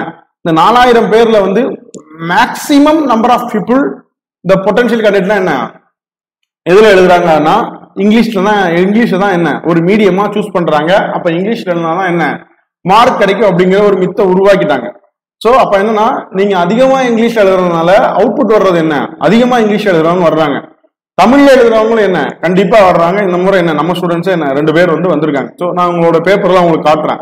பட் இருந்தாலும் என்னன்னா, எவாலுவேட்டருடைய ஒரு பெர்ஸ்பெக்டிவ்ல இருந்து பார்க்கும்போது தமிழுக்கு வந்து இங்கிலீஷை கம்பேர் பண்ணும்போது அவங்க ஒரு போதுமான மதிப்பெண் அளிப்பதில்லை அப்படிங்கிறது என்னுடைய பார்வை. ஆனா என்னன்னா, கடந்த முறை வந்து அதுக்கு முன்னாடி எல்லாம் உறுதி சொல்ல கடந்த முறை என்ன தமிழ் கேண்டிடேட்டே நிறைய பேர் என்னன்னா இந்த 400 to 400 நிறைய பேர் இருந்தாங்க. நான் ஓப்பனா சொல்ல 400 to 420 even though they are writing examination இன் தமிழ். அப்போ கொஞ்சம் கொஞ்சமா என்ன சர்வீஸ் கமிஷனும் மாற ஆரம்பிக்குது. இங்க இந்த செலக்ஷன் லாங்குவேஜ் தப்பு பண்றதுல ஏன் தப்பு பண்றீங்க, இதனால உங்களுக்கு எப்படி பாதிப்பு அப்படின்னு சொல்றேன். நிறைய பேர் என்ன பண்றாங்கன்னா, நீங்க 10th வரைக்கும் 12th வரைக்கும் தமிழ்ல படிச்சிருப்பீங்க, காலேஜ் வந்து என்ன இங்கிலீஷ்ல படிச்சிருப்பீங்க. அப்ப இங்கிலீஷ்ல படிச்சிருக்கும் போது திரும்ப என்ன தமிழ்ல நீங்க எழுதுறதுக்கு சிக்கல் வரும் சார் இங்கிலீஷ்ல எழுதுறதுக்கு. ஆனா என்னன்னா, இங்கிலீஷ் எழுதுனா மார்க் கிடைக்கும் அப்படிங்கிறதுக்காக நீங்க உங்களுக்கு இயல்பா எழுத வரக்கூடிய ஒரு விஷயத்த ரொம்ப கஷ்டப்பட்டு இது பண்ணும்போது நீங்க ப்ரிப்பேர் பண்றதுக்கான அந்த நேரம் இருக்கு இல்லையா, இங்கிலீஷ்ல ப்ரிப்பேர் பண்ணி இங்கிலீஷ்ல எழுதுறதுக்கான நேரம் வந்து இட் இஸ் ரொம்ப அதிகம். இன்னொன்னு என்னன்னா, தமிழ்ல எழுதுறதுக்கான சோர்ஸ் இல்லை அப்படிங்கறது நிறைய பேர் சொல்றாங்க. அதை நான் கண்டிப்பா ஏத்துக்குவேன். அப்ப இந்த 2 பிரச்சனை இருக்கு. அப்ப இந்த 2 பிரச்சனையும் அடிப்படையா வச்சு நீங்க அப்ரோச் பண்ணீங்கன்னா, எந்த மொழி வந்து நீங்க படிக்கிறதுக்கும் நீங்க படிச்ச விஷயத்த ரொம்ப தெளிவா எக்ஸ்பிரஸ் பண்றதுக்கும் பொருந்தும் அப்படின்னு நீங்க நினைச்சீங்கன்னா என்ன அதைத்தான் நீங்க தேர்ந்தெடுக்கணுமே தவிர்த்து, இல்ல இந்த இன்ஸ்டியூட்ல இங்கிலீஷ் தான் எழுதணும்னு சொல்றாங்க, இங்கிலீஷ்ல அதிகமான நபர் வந்து பாஸ் பண்றாங்க, அதனால நான் இங்கிலீஷ் தான் எடுப்பேன் அப்படின்லாம் என்ன நீங்க வந்து சொல்லவே கூடாது. It is a wrong approach. நீங்க எப்போதுமே என்னன்னா, உங்களுக்கு என்ன வருதோ அதுதான் நீங்க எடுக்கணும். சரியா? அதனால என்னன்னா, நான் உங்களுக்கு இப்ப நீங்க உங்களுக்கு கன்ஃபியூஷன் இருக்கும், நான் தமிழ்ல எழுதுறதா இல்ல இங்கிலீஷ்ல எழுதுறதா அப்படிங்கறது. ஸோ நான் என்ன சொல்லணும் அப்படின்னா வந்து, போங்க பொலிட்டி லெவல்ல பழைய போன குரூப் 1 மெயின்ஸ்ல வந்து ஒரு கொஸ்டின் பேப்பர் எடுங்க. சரியா? அந்த குரூப் 1 கொஸ்டின்ல வந்து எடுத்து எழுதுங்க. என்ன எழுதுங்கன்னா வந்து ஒரு கொஸ்டினை ப்ரிப்பேர் பண்ணி அந்த கொஸ்டினுக்கான ஆன்சரை தமிழ்ல இங்கிலீஷ்ல எழுதி பாருங்க. சரியா? தமிழ்ல இங்கிலீஷ்லயும் ப்ரிப்பேர் பண்ணுங்க, தமிழ்ல இங்கிலீஷ்லயும் எழுதி பாருங்க. நீங்க அதுக்கு ஆன்சரா கன்வெர்ட் பண்ணும்போது எந்த லாங்குவேஜ்ல எழுதுறதுக்கு உங்களுக்கு கன்வீனியன்டா இருக்கு, ரைட், எந்த லாங்குவேஜ்ல எழுதுறதுக்கு உங்களுக்கு கன்வீனியன்டா இருக்கு அப்படிங்கிறத நீங்க தேர்ந்தெடுக்கணும். அதுக்கப்புறம் தான் என்னன்னா, நீங்க தமிழா இங்கிலீஷா அப்படிங்கறத நீங்க சூஸ் பண்ணணும். இல்ல நான் இங்கிலீஷ் தான் எழுதுவேன் அப்படிங்கறத நான் ஏத்துக்க மாட்டேன். ஸோ நீங்க ஜாயின் பண்ணீங்கன்னா கூட உங்களுக்கு என்ன, ஸோ இந்த ஃபர்ஸ்ட் இந்த லாங்குவேஜ் பேஸ் பண்ணி தான் நான் உங்களுக்கு இது பண்ணுவேன். சரியா? இல்லைன்னா நீங்க டெஸ்ட் எழுதுவீங்க இல்லையா, 1 அல்லது 2 டெஸ்ட் எழுதும் போதே I can find out okay you are comfortable with English are you are comfortable with Tamil அப்படிங்கிறத என்னால உறுதியா சொல்ல முடியும். அப்போ இந்த இதுல ரொம்ப தெளிவா இருக்கணும். இந்த லாங்குவேஜ் அப்படிங்கிறது ஏன்னா, நீங்க நினைக்கக்கூடிய விஷயத்த திருத்துறவருக்கு கன்வே பண்ணக்கூடியதே என்ன இந்த மீடியம் தான். இங்கிலீஷ் தமிழ் அப்படிங்கறதெல்லாம் விட்டுருங்க. திருத்துறவரை பொறுத்த வரைக்கும் என்ன அப்படின்னா வந்து, அவருக்கு கேள்விக்கான விடை தான் வந்து வேணுமே தவிர்த்து நீ தமிழ்ல எழுதிருக்கியா இல்ல இங்கிலீஷ்ல எழுதிருக்கியா அப்படிங்கறதெல்லாம் கிடையாது. இந்த கேள்விக்கான விடை வந்து அவருக்கு புரியும்படியா இருக்கணும். அப்ப புரியும்படியா இருப்பதற்கு நீங்க எந்த மொழியில எழுதுனா அவரை வந்து நீங்க அட்ராக்ட் பண்ண முடியும் அப்படிங்கறத அடிப்படையா வச்சு நீங்க சூஸ் பண்ணணுமே தவிர்த்து, எனக்கு சோர்ஸ் இல்லைன்னா என்ன இங்கிலீஷ் எழுதினாலும் அதிகமான மார்க் வருது இப்படி எல்லாம் நீங்க ப்ரிப்பேர் பண்ணக்கூடாது. இதை நான் திரும்ப திரும்ப என்ன ஐ வில் சஜஸ்ட் யூ. இதெல்லாம் வந்து இட்ஸ் அ பேஸ். எக்ஸாமினேஷனை பொறுத்த வரைக்கும் இது எல்லாமே வந்து உங்களுக்கு என்ன இட் இஸ் அ பேஸ். சரியா? ஓகே. அடுத்து வந்து த சூசிங் ஆஃப் பென் நான் அதில் விட்டுட்டு சொல்றேன். ஓகே, பேனா வந்து ஏன் முக்கியத்துவம் வாய்ந்தது? நிறைய பேர் சந்தேகம் கேட்கலாம், சார் பேனா எப்படி சார் முக்கியத்துவம் வாய்ந்தது அப்படின்ட்டு. பேனா அப்படிங்கிறது என்னன்னா, நீங்க மனசுல நீங்க ப்ரிப்பேர் பண்ணிக்கூடிய விஷயத்த பேப்பர்ல கன்வெர்ட் பண்றதுக்கான ஒரு கருவி என்னன்னா லாங்குவேஜும் பென்னும். நீங்க லாங்குவேஜ் சூஸ் பண்ணிட்டீங்க, அடுத்து உங்களுக்கு ஆனது வந்து பாத்தீங்கன்னா பென். இது எப்படி ரோல் பிளே பண்ணணும்னா, உங்களுக்கு வந்து சில பேனா வந்து என்ன எழுதுறதுக்கு வராது, ஆனா அந்த பேனாவை சொன்னாங்கன்னா அந்த பேனாவை தேடி பிடிச்சி எழுதுவீங்க. ஆனா நீங்க எழுதும்போது நீங்க ஸ்ட்ரகிள் பண்ணுவீங்க. என்னன்னா, ஒண்ணு கை வலிக்கும், இன்னொன்னு என்னன்னா டைம் மேனேஜ்மெண்ட்டுக்கு அந்த பெண்ணை வந்து யூஸ் பண்ண முடியாது. ரைட். அப்போ நீங்க சரியான பேனா சூஸ் பண்ணும்போது என்னன்னா உங்களுக்கு கை வலிக்காம எல்லா கேள்விகளுக்கும் டைம் மேனேஜ்மெண்டோட ஆன்சர் பண்றதுக்கு இந்த பென் அப்படிங்கிறது குட்டா இருக்கும். ஸோ நான் சில பேரை சஜஸ்ட் பண்றேன். ஹவுசார்னா HAUSER ஹவுசார்ங்கிற ஒரு பென் இருக்கு. இதுல வந்து என்ன லிக்யூட் இங்கு இருக்கு. நிறைய பேர் பால் பாயிண்ட் பென் வாங்குறீங்க. பால் பாயிண்ட் பென் கிடையாது, லிக்யூட் இங்கு. அதே மாதிரி வந்து பைலட் V5 அண்ட் V7 இது பொதுவாக சஜஸ்ட் பண்ணக்கூடியது. நான் சொல்லக்கூடியது என்னன்னா இந்த மூணுல உங்களுக்கு ஏதாவது செட்டானா எடுத்துக்கோங்க. அப்படி இல்லைன்னா உங்களுக்கு எந்த பென் சூட்டபிளா இருக்கோ கோ head with. Even ball point Penna கூட என்ன உங்க ஹேண்ட் ரைட்டிங் உங்களுக்கு தெரியும். நீங்க எழுதும் போது உங்க ஹேண்ட் ரைட்டிங்க்கு இந்த கலர் பென் என்ன நல்லா இருக்கு, இல்ல இந்த கலர் பென் நல்லா இல்ல அப்படிங்கிறது தெரியும். அதே மாதிரி என்ன இந்த பால் பாயிண்ட் 0.5 0.7 அப்படிங்கிறது தெரியும். நான் இப்ப நீங்க பால் பாயிண்ட்னாலும் போங்க, முன்னாடி வந்து மேனுவலா எவாலுவேட் பண்ணுவாங்க. ஸோ அதனால என்ன நிறைய சிக்கல்கள் இருந்துச்சு. எப்போ எவாலுவேட் பண்ணுவாங்கன்னு தெரியாது. இப்போ அப்படி கிடையாது. எல்லாமே என்ன போன உடனே ஸ்கேன் பண்ணிடுறாங்க. அதனால என்ன உங்க பேப்பர் வந்து நல்லாவே தெரியும். அதனால உங்களுக்கு பால் பாயிண்ட் பென் ஓகேன்னா கூட உங்களுக்கு எது ஓகேவோ, உங்களுக்கு எது கம்ஃபர்டபுளா இருக்கீங்களோ அந்த பெண்ணையே தேர்ந்தெடுத்து நீங்க எழுதுங்க. ரைட். ஓகே. ஸோ இந்த பேனாவிலே லாங்குவேஜ் தான் ஃபர்ஸ்ட். இதுக்கப்புறம் தான் என்ன நீங்க என்ன புக்கு படிக்கணும், அதுக்கப்புறம் என்ன எப்படி வந்து ப்ரெசன்டேஷனை வந்து ஸ்டைலிஷா எழுதுறது, எவாலுவேட் இருக்கு, அதெல்லாம் ரெண்டாவது. முதல்ல இந்த ரெண்டு விஷயத்தை தாண்டிட்டீங்கனாலே யூ வில் பி கிளியர். அதுக்கப்புறம் மிச்சம் எல்லாத்தையும் வந்து பாத்துக்கலாம். நிறைய பேர் என்ன பண்ணுவாங்கன்னா டெஸ்ட் எழுதுனதுக்கு அப்புறம் நிறைய சொல்லுவாங்க, நான் தமிழ்ல படிச்சுக்கலாம், இல்ல இங்கிலீஷ்ல படிச்சுக்கலாம், நல்லா இருக்கும், நான் இங்கிலீஷ்ல படிக்கிறது ரொம்ப கஷ்டப்படுறேன். நல்லா யோசிச்சு பாருங்க. நீங்க வந்து என்னன்னா எங்க ஸ்ட்ரகிள் ஆவீங்க தெரியுமா? இந்த தமிழுக்கு பதில் இங்கிலீஷ் எடுத்தீங்க அப்படின்னா நல்லா எழுதிக்கிட்டே இருப்பீங்க படிச்சதை வச்சு. திடீர்னு ஒரு வார்த்தைக்கு வந்து நமக்கு என்ன ரெக்காப்லரி வராது. அந்த மாதிரி நேரத்துல என்ன நம்ம அதிகமான டைம் வந்து என்ன நம்ம செலவழிக்க வேண்டியிருக்கும். இது நமக்கு எக்ஸாம் ஹால்ல என்ன நம்மளுடைய பதட்டத்தை அதிகரிக்கும். அதனால என்ன சரியா பதில் எழுத முடியாது, டைம் மேனேஜ்மெண்ட் என்ன பத்தாது, எல்லா கேள்விக்கும் என்ன ஆன்சர் எழுத முடியாது, நிறைய விஷயங்கள் இருக்கு. அப்போ இதெல்லாம் சின்ன சின்ன விஷயங்களா இருந்தாலும் இந்த ரெண்டு விஷயத்த நம்ம கிளியரா வந்து இது கிளியர் பண்ணிட்டோம்னா ஈஸியா என்ன அடுத்தடுத்த கட்டங்கள் எல்லாம் போயிடலாம். நிறைய பேருக்கு படிக்கிறது ஒரு விஷயமே கிடையாது. உங்ககிட்ட ஒரு 100 பக்கம் கொண்ட ஒரு புத்தகத்தை கொடுக்குறேன். இந்த 100 பக்கம் கொண்ட புத்தகத்தை என்ன உங்களால வந்து என்ன 1 ஹவர்ல கூட படிக்க முடியும், இல்ல 5 ஹவர்ல வந்து படிச்சிடலாம். ஆனா அதை வந்து நீங்க கன்வெர்ட் பண்றதுக்கு வந்து எல்லாருக்கும் புரியுற மாதிரி கன்வெர்ட் பண்றது, இல்ல சிம்பிளா கன்வெர்ட் பண்றதுல என்ன அதிகமான நேரங்கள் எடுக்கும். நீங்க பிராக்டிஸ் பண்ணி பாருங்க, உங்களுக்கே வந்து தெரிய வரும். சரியா? ஓகே. ஆன்சர் ப்ரெசன்டேஷன் அடுத்து இது முக்கியமானது. சரியா? நிறைய பேர் என்ன அப்படின்னா அந்த examination is exam of questions and answer. Nobody ஒண்ணுமே இல்லைங்க. திருத்துறவங்களை பொறுத்த வரைக்கும் என்ன அப்படின்னா வந்து நீங்க எந்த இன்ஸ்டியூட்ல படிச்சீங்க, என்ன புக்கு படிச்சீங்க, எத்தனை மணி நேரம் படிச்சீங்க, நீங்க என்னென்ன மெத்தடெல்லாம் ஃபாலோ பண்ணி படிச்சீங்க, இதெல்லாம் வந்து திருத்துறவங்களுக்கு தேவையே கிடையாது. இதை நீங்க முதல்ல தெரிஞ்சுக்கணும். திருத்துறவங்களை பொறுத்த வரைக்கும் என்ன அப்படின்னா வந்து உங்களுடைய விடை தாளினுடைய தரம், அதுல பிரசன்டேஷன், இந்த ரெண்டும் தான் நீங்க யாருன்னு டிசைட் பண்ணுமே தவிர்த்து நீங்க எங்க படிச்சீங்க, என்ன புக் படிச்சீங்க, அந்த புக் படிச்சு அதெல்லாம் கிடையவே கிடையாது. கேள்விக்கான விடை வந்து குவாலிட்டியா இருக்கா, இதுதான். அதுக்கப்புறம் என்ன அப்படின்னா வந்து இந்த மெயின்ஸ் எக்ஸாமினேஷன் தான் முக்கியமானது. அப்படிங்கிறதுனால நீங்க ஆன்சர் ஷீட்ல என்ன எழுதுறீங்களோ அதுதான் என்ன உங்களுடைய இந்த பாதையை பொறுத்து உங்களுடைய விதியை வந்து தீர்மானிக்கும். ரைட். இப்ப நிறைய பேருக்கு என்ன பிரச்சனைனா அவங்க நிறைய விஷயம் தெரியும், ஆனா எழுதுறதுல என்ன ரொம்ப சிரமப்படுவாங்க. என்ன நான் சொல்றேன், ரைட்டிங்ல வந்து என்னென்ன பண்ணுவாங்கன்னு சொல்லட்டா, ஒரு சரியான விஷயம் இல்லை அப்படின்னு ஒரு ரைட்டிங் ப்ராக்டிஸ் இல்லைன்னா முதல்ல எழுதக்கூடிய பாயிண்ட் கடைசியா வரும். சரியா? எங்கெல்லாம் பிக்சர் யூஸ் பண்ணணுமோ அங்கெல்லாம் யூஸ் பண்ண மாட்டாங்க, எங்கெல்லாம் தேவை இல்லையோ அங்கே யூஸ் பண்ணுவாங்க. தென் அதுக்கப்புறம் என்னன்னா எழுதும்போது கொஸ்டின் என்ன முழுமையாக அண்டர்ஸ்டாண்ட் பண்ணாம பாதியை மட்டும் அண்டர்ஸ்டாண்ட் பண்ணி ஒரு பாதி கேள்விக்கான விடை மட்டும் சரியா இருக்கு, மிச்சம் என்ன இவங்க கேள்வியை எப்படி புரிஞ்சிருக்காங்களோ அதுக்கேற்ற மாதிரி என்ன நீங்க எல்லாம் எழுத ஆரம்பிச்சிருங்க. அதனால என்னன்னா முதல்ல இந்த கேள்விக்கான விடை அப்படிங்கிறத காட்டும் நீங்க எப்படி இதை எழுதுறீங்க, பேப்பர்ல வந்து எப்படி கொண்டு வர்றீங்க அப்படிங்கறதான் இங்க முக்கியமான விஷயம். ஸோ பிரசன்டேஷனை பொறுத்த வரைக்கும் என்னன்னா முதல்ல understanding of the question. Right. அடுத்து ஹேண்ட் ரைட்டிங். சரி, அண்டர்ஸ்டாண்டிங் ஆஃப் த கொஸ்டின் என்ன நான் இதை பத்தி ஏற்கனவே ரொம்ப தெளிவாகவே சொல்லியிருக்கேன். பட் இருந்தாலும் வந்து நீங்க பார்க்கலாம். சாம்பிள் இது முன்னாடி போட்டு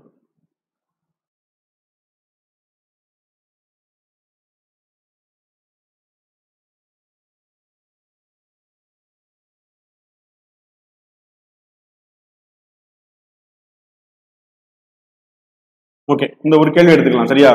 அதாவது வந்து India is an under developed economy, to you agree? with this? If no, give reasons for it and describe the salient feature of Indian economy. இப்போ என்னன்னா சொல்றேன். இப்போ இந்த கேள்வியை பொறுத்த வரைக்கும் என்ன அப்படின்னா வந்து India is under developed economy. இப்போ நிறைய பேர் இந்த கேள்வி எப்படி பண்ணிருப்பாங்க, அப்ப இந்தியா வந்து என்ன ஒரு வளர்ச்சி அடையா பொருளாதாரம், அப்ப இதுக்கு தான் விட எழுதுவீங்க. அப்ப இதுதான் என்னன்னா நீங்க பாதி புரிஞ்சுக்கிறது. பட் இந்த கேள்வியை நீங்க கரெக்டா அப்ரோச் பண்ணீங்கன்னா இதை வந்து நீங்க வந்து இந்தியா இஸ் டெவலப்பிங் எக்கனாமின்னு எடுத்துக்கலாம். சரியா? அப்போ இந்த ஒரு ஆன்சர் அப்படிங்கிறது என்ன இங்க அடிபட்டு போகும். புரியுதா உங்களுக்கு?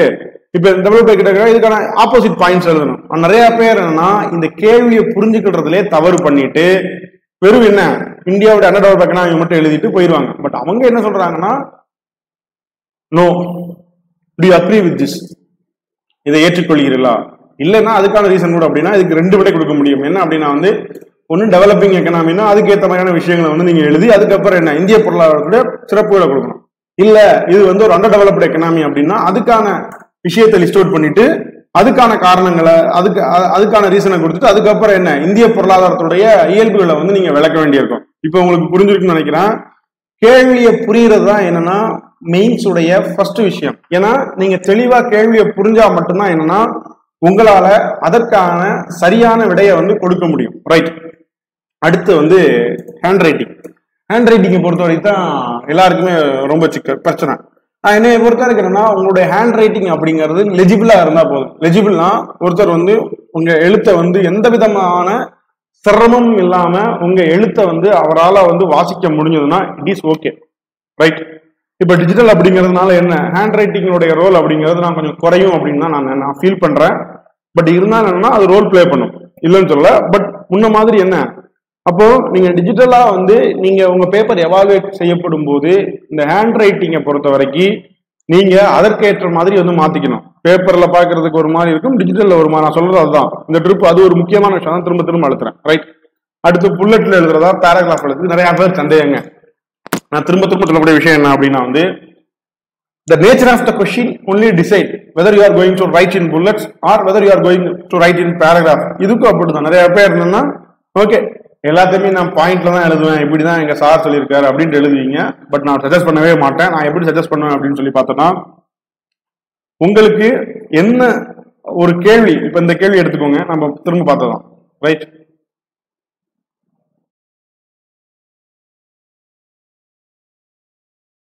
இந்த கேள்விக்கு என்ன நீங்க வந்து you can write in points. ரைட்டா? இப்ப இந்த கேள்விக்கு உங்களால வந்து பாயிண்ட்ல எழுத முடியும். ரைட். இப்ப இன்னொரு கேள்வி இருக்கு.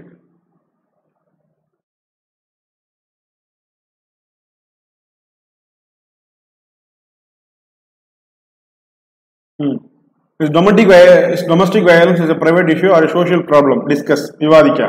இப்ப இந்த கேள்விக்கு வந்து என்னன்னு சொல்லி பாத்தீங்கன்னா உங்களால பாயிண்ட்ல எழுத முடியுமா? முதல்ல அந்த கேள்விக்கான ஐடியா வராது. அப்போ வந்து என்னன்னா ஒரு கேள்விக்கான விடை அப்படிங்கிறதெல்லாம் ஒரிஜினல் கொஸ்டின், அதை பேச வச்சு அவங்க எக்ஸ்பிளைன் பண்றேன். ஒரு கேள்விக்கான விடை அப்படிங்கிறது பாயிண்ட் எழுதவா இல்ல புல்லட்ஸ் பாயிண்ட்ல எழுதவா இல்ல பேராகிராஃபா எழுதுறவா அப்படிங்கறத டிசைட் பண்ணக்கூடியது என்னன்னா அந்த கேள்விதான். அப்போ இதுக்கு ஏத்த மாதிரி நம்மளுடைய ஸ்ட்ராட்டஜியை வந்து மாத்திக்கணும். நான் நிறைய பேர் என்ன பண்றாங்கன்னா இல்ல பாயிண்டே போறாங்க. அப்படியெல்லாம் இது பண்ணாதீங்க. பாயிண்ட்னா பாயிண்ட், பேராகிராஃப்னா பேராகிராஃப். ஓகே. அடுத்து வந்து பார்த்தோம்னா ஸ்டிக் வித் ஃபாண்ட் சைஸ். நிறைய பேருக்கு இங்க பிரச்சனை வரும். ஏன்னா நான் நிறைய கேண்டிடேட்டை பார்த்துருக்கேன். தேர் hand writing will be very good, hand writing நல்லா இருக்கும். ஆனா அவங்க ஃபாண்ட் சைஸ் பார்த்தீங்கன்னு வச்சுக்கோங்களேன் ரொம்ப சிம்பிளா இருக்கும். இப்போ வந்து ஒருத்தர் நார்மலா வந்து ஒருத்தர் எழுதுறாருன்னா அவர் வந்து ஒரு லைன்ல வந்து 5 வார்த்தை எழுதுறாருன்னா இவங்க 8 வார்த்தை எழுதுவாங்க. இப்ப 8 வார்த்தை எழுதும் போதுன்னா இதற்கான நேரம் அதிகமா கன்சியூம் ஆகும். பேஜ் என்ன கீழே வர வர ஃபில் ஆகாது. இப்ப நிறைய பிரச்சனை இந்த மாதிரி அவங்களுக்கு இருக்கு. இப்ப இன்னொருத்தங்க என்ன பண்ணுவாங்கன்னா ஹையஸ்ட் சைஸ் ஃபாண்ட் எழுதுவாங்க. அதுல 4 தான் வரும். இப்ப என்ன ஆகும்னா இதுல நிறைய கேள்விக்கு வந்து கண்டென்ட் கொடுக்க முடியாது. பேஜ் ஃபில் பண்ணலாம், கண்டென்ட் கொடுக்க முடியாது. அப்போ இந்த மாதிரி விஷயங்கள் என்ன இந்த ஸ்டிக் வித் ஃபாண்ட் சைஸ் அதுலயும் என்னன்னா நம்ம வந்து கவனம் செலுத்தணும். ரைட். அடுத்து the usage of simple words. எளிமையான வார்த்தைகளை வந்து என்ன நம்ம வந்து பயன்படுத்தணும் அப்படிங்கிறது. இந்த எளிமையான வார்த்தைகள் அப்படிங்கிறதுனா நிறைய பேருக்கு என்ன நீங்க நிறைய ஸ்டாண்டர்ட் புக்லாம் நீங்க ரெஃபர் பண்ணியிருப்பீங்க. ஆனால் அந்த புக் வந்து என்ன அந்த புக்ல உள்ள வார்த்தையை அப்படியே பயன்படுத்துறதை காட்டிலும் நம்ம சிம்பிளான வார்த்தைகளை வந்து நம்ம பயன்படுத்தணும். இன்னொன்னு சொல்றேன், திருத்துறவங்களை பொறுத்த வரைக்கும் நீங்க எப்போதுமே வந்து லேமன் லாங்குவேஜ்ல எழுதணும். லேமன் லாங்குவேஜ்னா என்ன எல்லாருக்கும் புரியக்கூடிய அடிப்படையில இருக்கணும். நீங்க வந்து பாத்தீங்க இப்போ கொரோனா வைரஸ் இருக்கு. இப்போ கொரோனா வைரஸ் அப்படிங்கிறது டெக்னிக்கலா நீங்க என்ன வைரஸை பத்தி வந்து பேசலாம். ஆனால் இப்ப செய்தித்தாள்கள்ல பாருங்க, இந்த கொரோனா இல்ல ஊடகங்கள்ல பாருங்க, இந்த கொரோனா வைரஸை வந்து அவங்க வந்து எப்படி வந்து என்ன ரொம்ப எளிமையா எல்லாருக்கும் வந்து விளக்குறாங்க அப்படிங்கிறது. ஸோ இதை சாம்பிளா வச்சுக்கிட்டு என்ன நீங்க இது பண்ணுங்க. இன்னொன்னு என்ன அப்படின்னா வந்து அதையும் நீங்க பாருங்க. Right, okay. அடுத்து வந்து வேர்ட் லிமிட் பெர் பேஜ். சரியா, வேர்ட் லிமிட் பெர் பேஜ். ஒவ்வொரு பேஜுக்கும் நீங்க ஆவரேஜா எவ்வளவு வேர்ட்ஸ் நீங்க எழுதணும் அப்படிங்கிறத டிசைட் பண்ணிக்கோங்க. அப்படின்னா இப்போ 59 பக்கம் இருக்கு. ஸோ இப்போ 59 பக்கத்தை பொறுத்த வரைக்கும் நீங்க எப்படி எழுதணும் அப்படிங்கிறதுக்கு என்ன யூ ஷுட் அந்த வேர்ட் லிமிட் என்ன நீங்க டிசைட் பண்ணாதான் என்ன ஒவ்வொரு நேரத்துக்குள்ள இவ்வளவு வார்த்தைகள் எழுதணும் அப்படிங்கிற டிசைட் பண்ணாதான் நம்மளால ஈவனா எல்லா கேள்விக்கும் ஆன்சர் எழுத முடியும்.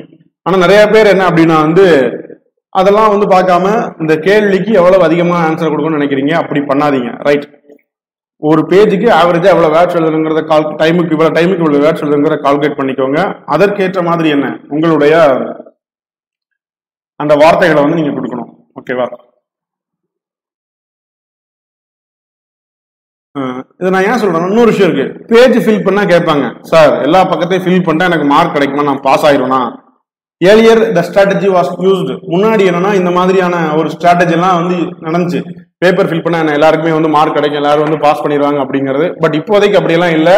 நான் ஓப்பனா சொல்லுவேன், ஒரு பேப்பர்ல என்ன 230, இன்னொரு பேப்பர்ல 200, இந்த மாதிரி எழுதியெல்லாம் சர்வீஸ் வாங்கினவங்க இருக்காங்க. ஈவன் அவங்க எல்லாம் என்ன 100 ரேங்க் உள்ளே இருக்காங்க. அதையும் நான் சொல்லுவேன். ஏன்னா சில மித்துல அவங்கள்ட்ட திணிக்கப்படுகிறது என்னன்னா, நீங்க வந்து பேப்பரை ஃபில் பண்ணணும், பாயிண்ட்ல தான் எழுதணும், இங்கிலீஷ்ல தான் எழுதணும் அப்படிலாம் நான் சொல்லவே மாட்டேன். நான் இதெல்லாம் சொல்றேன் அப்படின்னா வந்து எல்லாருடைய பேப்பரை பார்த்ததுக்கு அப்புறம், even my students result analyse பண்ணதுக்கு அப்புறம் தான் என்ன நான் இந்த வார்த்தைகள் எல்லாம் சொல்றேன்.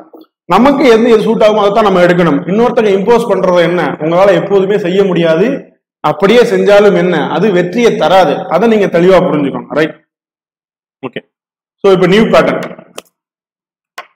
ஸோ நியூ பேட்டர்ன் அப்படிங்கிறது நம்ம தெளிவாக இப்போ வந்து 3 பேப்பர் இருக்கு. So 250 mark. எல்லாமே என்னன்னா மொத்தம் வந்து என்ன 10 மார்க் கேள்வி, அதுக்கப்புறம் என்ன 15 மார்க் கேள்வின்னு பிரிச்சுட்டாங்க. சரியா, 10 மார்க் கேள்வி 15 மார்க் கேள்வி இது ரெண்டும் தான் உண்டு. 10 மார்க் கேள்வினா என்ன 1.5 பக்கம், 15 மார்க் கேள்வினா என்ன 2 பக்கம் கொடுக்குறாங்க. ஸோ இதுக்குள்ளதான் உங்களுடைய ஆன்சரை வந்து என்ன நீங்க எழுத போறீங்க. 3 பேப்பருக்குமே என்ன இதுதான். நான் உங்களுக்கு ஈச் சப்ஜெக்ட்டுக்கும் செப்பரேட்டா நான் ஓரியன்டேஷன் கொடுப்பேன். ஒவ்வொரு டெஸ்ட்டுக்கு முன்னாடி என்ன ஐ வில் எலாபரேட். சரியா, அப்போ இதை பேஸா வச்சு நீங்க பண்ணிக்கோங்க. ரைட், இதை நான் தனியா உங்களுக்கு எக்ஸ்பிளைன் பண்றேன்.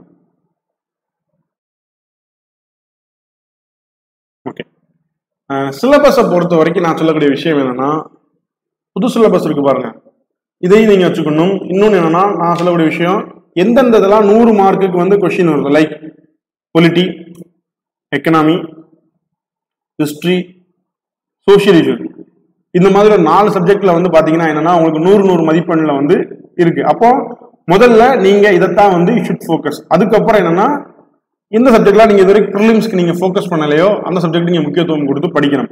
இன்னொன்னு என்னன்னா, யாருமே சிலபஸ் வச்சு படிக்கிறதே கிடையாது. நான் பார்த்த வரைக்கும் மெயின் சீரியஸா ப்ரிப்பேர் பண்றாங்க தெரியுமா, எங்கேயா இடத்துல ஜாயின் பண்ண வேண்டியது, அவங்க என்ன கொஸ்டின் ஆன்சரும் சேர்ந்து கொடுப்பாங்க, கொஸ்டின் ஆன்சரை மனப்பாடம் பண்ணிட்டு போய் எழுத வேண்டியது. கண்டிப்பா சொல்றேன், கடந்த முறையே உங்களுக்கு தெரிஞ்சிருக்கும், கொஸ்டின் ஆன்சர் மட்டும் என்ன இட் வில் நாட் ஹெல்ப். நீங்க சிலபஸா முழுமையா உள்வாங்கி படிச்சிருந்தா மட்டும்தான் என்னன்னா உங்களால அந்த கேள்வியே வந்து எதிர்கொள்ளக்கூடிய அளவுக்கு இந்த கொஸ்டின் அப்படிங்கிறது இருக்கு. அப்ப அதுக்கேற்ற மாதிரி நீங்க தயாராகிக்கணும். Okay, new syllabus, new subject, new exam pattern, current affairs. So current affairs நான் இதெல்லாம் எக்ஸ்பிளைன் பண்ணேன். கரண்ட் அஃபேர்ஸ் அப்படிங்கிறது வந்து பாத்தீங்கன்னா இதுக்கு முன்னாடி கரண்ட் அஃபேர்ஸ் அப்படிங்கிறது என்ன செப்பரேட்டா தேர்ட் பேப்பர்ல ஒரு டாபிக்கா கொடுத்துருந்தாங்க. இப்ப என்னன்னா எல்லா சப்ஜெக்ட்லயும் என்ன அது ரிலேட்டட் கரண்ட் அஃபேர்ஸ்னு கொடுத்துட்டாங்க. இப்ப நீங்க எடுத்துக்கலாம், இப்ப கொரோனாவை எடுத்துக்கோங்க. சரியா, இப்ப கொரோனாவை பொறுத்த வரைக்கும் நீங்க படிக்கணும்னா இது என்ன ஒரு கரண்ட் அஃபேர்ஸ். இப்ப நீங்க சயின்ஸ் அண்ட் டெக்னாலஜி படிக்கும்போது இது தொடர்பான விஷயங்களை வந்து என்ன நீங்க படிக்கணும். முன்னாடி கரண்ட் அஃபேர்ஸ் தெளிவா கொடுத்தாங்க, இப்ப கிடையாது, சப்ஜெக்டோட தான். அப்போ இப்படித்தான் உங்களுடைய கரண்ட் அஃபேர்ஸ் நான் ஆல்ரெடி நான் வீடியோ போட்டிருக்கேன், நீங்க பாருங்க. இல்லைன்னா நான் உங்களுக்கு தனியாக அப்டேட் பண்ணுவேன், கரண்ட் அஃபேர்ஸ் உங்களுக்கு கொடுப்பேன். சரியா, அப்போ நான் கிளியரா சொல்றேன்.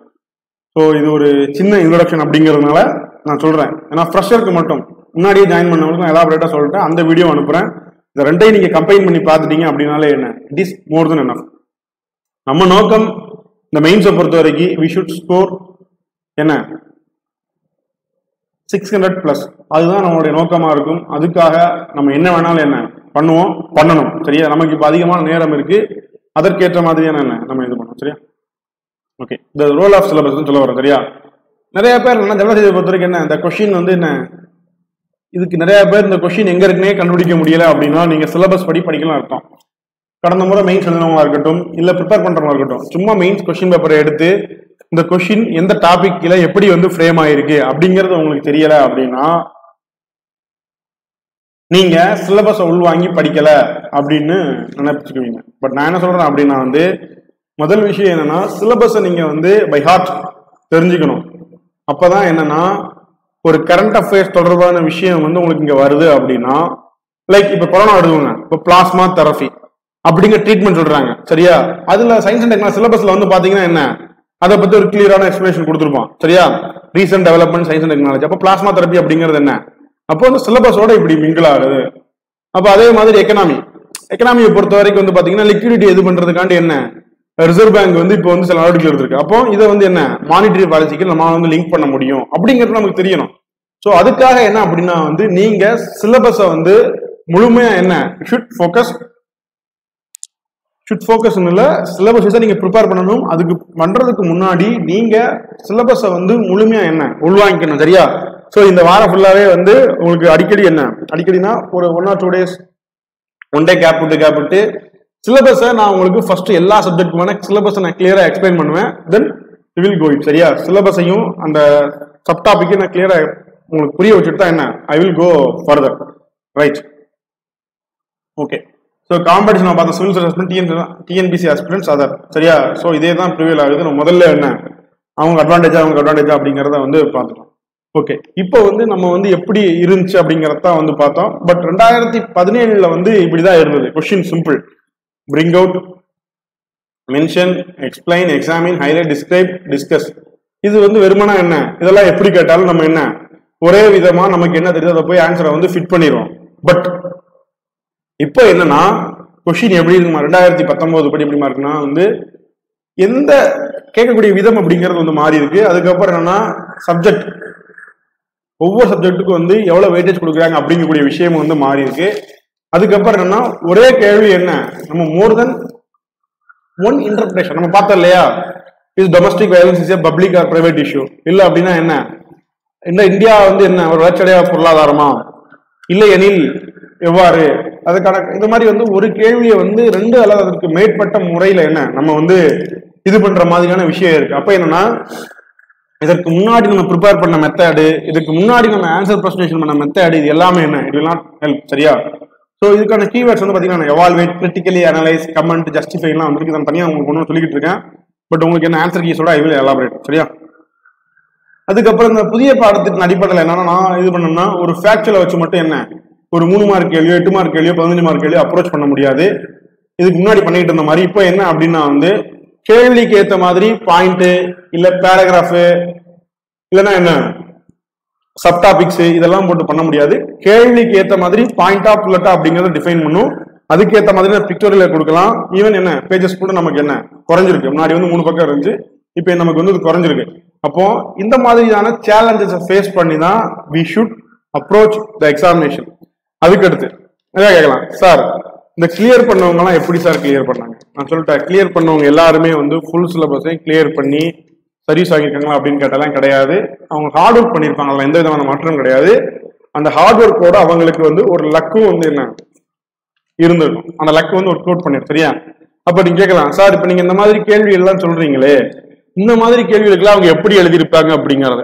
அவங்க எப்படி எழுதியிருப்பாங்கன்னா இந்த கொஸ்டினுடைய கோர் என்னவோ அதை புரிஞ்சு அதுக்கேற்ற மாதிரி டெவலப் பண்ணியிருப்பாங்க. பட் பொதுவாக நம்ம மெயின்ஸுக்கு நம்ம எல்லாரும் எப்படி அப்ரோச் பண்றோம்னா ஒரு கேள்வியை வாசிக்கிறோம்னா அந்த கொஸ்டினுக்கு ரிலவெண்டா நமக்கு என்னென்ன ஆன்சர்லாம் தெரியுமோ அதை போய் என்ன அங்க ஃபிட் பண்ணி வச்சிடறோம். ஆனால் அது நமக்கு ஆவரேஜ் மார்க்கை தான் வாங்கி கொடுக்கும். நம்ம உண்மையிலே அதிகமான மார்க், அதாவது வந்து மோர் தென் 600 மார்க்குக்கு மேல நம்ம எடுக்கணும் அப்படின்னு பார்த்தோம்னா நம்ம கேள்வியை முழுமையா உள்வாங்கி அந்த டிமாண்ட் ஆஃப் த கொஸ்டின், இந்த கேள்வி இந்த விஷயத்த வந்து நம்ம கிட்ட எதிர்பார்க்கிறது அப்படிங்கிறதுக்கு ஏத்த மாதிரி நம்ம ஆன்சர் கொடுத்தோம்னா என்ன நம்மளால வந்து வாங்க முடியும். ஸோ நான் இப்போ காட்டுற மாதிரி உங்களுக்கு நான் சோர்ஸ்லாம் எங்க இருந்து வந்திருக்குன்னு சொல்லியிருக்கேன். ஸோ உங்களுக்கு ஒவ்வொரு சப்ஜெக்ட்டுமே என்ன அந்த பழைய கொஸ்டின் பேப்பர் அடிப்படையாக வச்சு நான் கொடுப்பேன். ரைட்?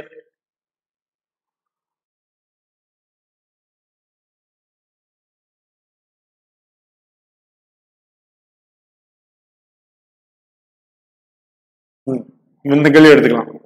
இது டொமஸ்டிக் வயலன்ஸ் எ private issue R social problem discuss. பொதுவா இந்த கேள்வியை பார்த்தவொன்னே என்னன்னா எல்லாரும் வந்து என்ன எழுதுவாங்க, டொமஸ்டிக் வயலன்ஸை பத்தி எழுதுவாங்க. டொமஸ்டிக் வயலன்ஸ் அப்படிங்கிறது என்ன, குடும்ப வன்முறை இந்த மாதிரிலாம் வந்து பண்றாங்க அப்படிங்கிற எழுதுவாங்க. ஆனா இங்க கேள்வி என்னன்னு சொல்லி பாத்தீங்கன்னா இது தனிநபர் பிரச்சனையா அல்லது சமூக பிரச்சனையா? அப்போ பொதுவா இதுக்கு முன்னாடி எல்லாரும் எப்படி எழுதினாங்க, டொமஸ்டிக் வயலன்ஸுங்கிற ஒரு வார்த்தை அதுதான் நமக்கு தெரியுது, வேற எதுவும் தெரியல. அப்போ டொமஸ்டிக் வயலன்ஸ்னா என்னென்ன ஃபார்ம்ல இருக்கும், பிசிக்கல், வெர்பல் இந்த மாதிரி எல்லாம் இருக்கும், இந்த மாதிரிலாம் அவங்க பாதிக்கப்படுறாங்க அப்படிங்கறத எழுதி கடைசியா என்ன இதை பாதுகாக்கிறதுக்கான என்ன டொமஸ்டிக் வயலன்ஸ் ஆக்ட் 2005 போட்டு அதோட ஃபியூச்சர் எழுதி வைப்பாங்க. இப்படிதான் எல்லாரும் அப்ரோச் பண்றாங்க, அப்ரோச் பண்ணுனாங்க. ஆனா நம்ம சிலபஸ் வைஸா ஒரு காம்ப்ரிஹென்சிவா நம்ம ப்ரிப்பேர் பண்ணும்போது என்ன ஆகும் அப்படின்னு சொல்லி பார்த்தோம்னா இந்த பாடத்திட்டத்திற்கு ஏற்ற மாதிரி இந்த கொஸ்டினோட டிமாண்டை புரிஞ்சு நம்மளால தெளிவா ஆன்சர் பண்ண முடியும். அதை தான் வந்து நம்ம கொண்டு போறோம். நான் சொல்லிடுறேன், நம்ம டெஸ்ட்டை பொறுத்தவரைக்கும் என்னன்னா எல்லாமே ஸ்பாட் டெஸ்ட். நான் ஒவ்வொரு டெஸ்ட்டுக்கும் முன்னாடி என்ன பண்ணுவேன்னா உங்களுக்கு அந்த கொஸ்டின்ஸை பத்தி என்ன ஒரு அப்ரோச் நான் ப்ரொவைட் பண்ணுவேன். இந்த கொஸ்டினுக்கு இப்படிதான் அப்ரோச் பண்ணணும், அதுக்கான கிளாஸஸ் ஒரு ஓரியன்டேஷன் கொடுப்பேன். அதை ஃபாலோ பண்ணி நீங்க ஸ்பாட்ல எழுதணும். ஈவன் கீஸ் கூட என்ன நான் ஒரு அவுட்லைன் மட்டும் தான் கொடுப்பேன். அது ஏன் அப்படின்னு சொல்லி பார்த்தோம்னா அப்பதான் என்ன உங்களால வந்து ஓரளவுக்கு என்ன பண்ண முடியும், இந்த விஷயத்தை வந்து அப்ரோச் பண்ண முடியும். அப்ரோச் பண்ண முடியும்னா முழுமையா உள்வாங்கி அதிகமான மார்க் எடுக்கிறதுக்கு உங்களால பண்ண முடியும். இல்ல நமக்குன்னு ஒரு யூனிக்னஸ் வேணும், மற்றவங்களோட அதிக மார்க் எடுக்கிறதுக்கு நம்ம தனியான ஒரு யுக்தியை ஃபாலோ பண்ண, ஒரு ஸ்ட்ராட்டஜியை ஃபாலோ பண்ண மட்டும் தான் நம்ம அதிகமான மார்க் வாங்கணும். நம்மளும் செம்மறியாடு மாதிரி என்ன ஒட்டுமொத்தமா ஒரு கேள்விக்கு ஒரே மாதிரியான ஆன்சர் எல்லாம் எழுதுற மாதிரி எழுதணும், இல்ல பாயிண்ட் போட்டு எழுதணும்னா நம்மளால அச்சீவ் பண்ண முடியாது. பட் நமக்குன்னு ஒரு யூனிக்னஸ் கிரியேட் பண்ணி அதுக்கேற்ற மாதிரி நம்ம போகும்போது தான் என்ன நம்ம இது பண்ண முடியும். ஓகே, ஸோ நான் கிளாஸை பற்றி செப்பரேட்டாக இது பண்றேன். நான் இப்போ இந்த இன்ட்ரோடக்ஷன் தான் உங்களுக்கு சொல்றேன்.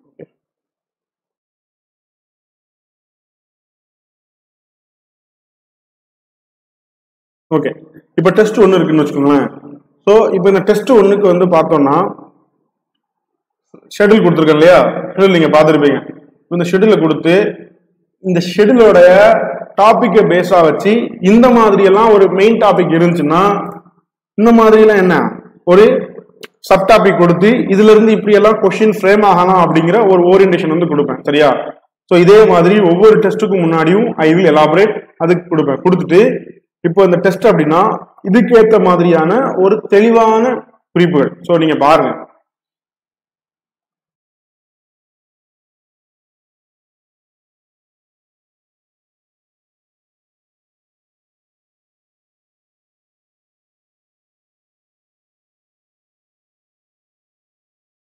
கேட்கலாம் இந்த ப்ராப்ளம்ஸ் ஆஃப் பப்ளிக் செக்டர் ஒரு கேள்வியை கேட்கலாம். சரியா? ஏன்னா எல்லா பப்ளிக் செக்டரை பார்த்தீங்கன்னா சொல்றாங்க. ஈவன் இப்ப கூட என்ன இந்த கொரோனா டயத்துல கூட என்ன நம்ம வந்து பப்ளிக் செக்டரை தான் நம்ம என்ன அதிகமா வந்து இது பண்றோம். பிரைவேடேஷன் நமக்கு என்ன அதிக அளவிலான பயனை வந்து தரல.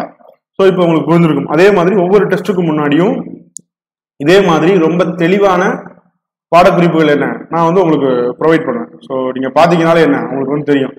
ஸோ தமிழ்ல பொறுத்த வரைக்கும் என்னன்னா நீங்க தயவுசெய்து தமிழ்ல ப்ரிப்பேர் பண்ணணும் அப்படின்னு நினைக்காதீங்க. தமிழ்ல உங்களுக்கு சிலபஸுக்கு ஏற்ற மாதிரியான 100% பாடக்குறிப்புகளையும் நான் கொடுப்பேன். இங்கிலீஷும் என்ன கொடுப்பேன். அதே நேரத்தில் என்ன சப்ஜெக்ட் பேஸ்டா கரண்ட் அஃபேர்ஸ் கொடுப்போம். சரியா? நம்ம அப்ரோச் பண்ணும்போது அதுக்கான கரண்ட் அஃபேர்ஸ் நம்ம வந்து ப்ரொவைட் பண்ணுவோம்.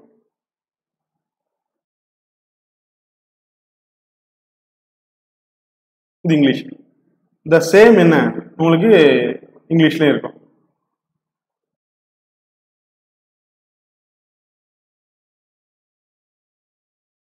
தமிழ்ல என்ன இருக்கோ அதே தான் இங்கிலீஷ்லயும். ஃபர்ஸ்ட் இங்கிலீஷ்ல எடுத்தா என்ன அதுக்கு அடுத்தா தமிழ்ல ப்ரிப்பேர் பண்ணும். சரியா? ஓகே, நிறைய பேருக்கு வந்து தமிழ்ல எழுதுனவங்களுடைய ஆன்சர் புக்லெட் பார்க்கணும்னு இதா இருக்கும். நான் இந்த வீடியோவில் சில ஆன்சர் புக்லெட் வந்து ஐ வில் ஷோ.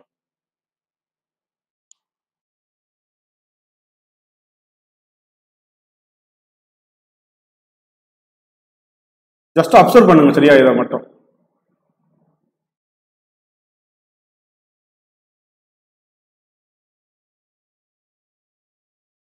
இது ஒரு கேண்டிடேட். சரியா?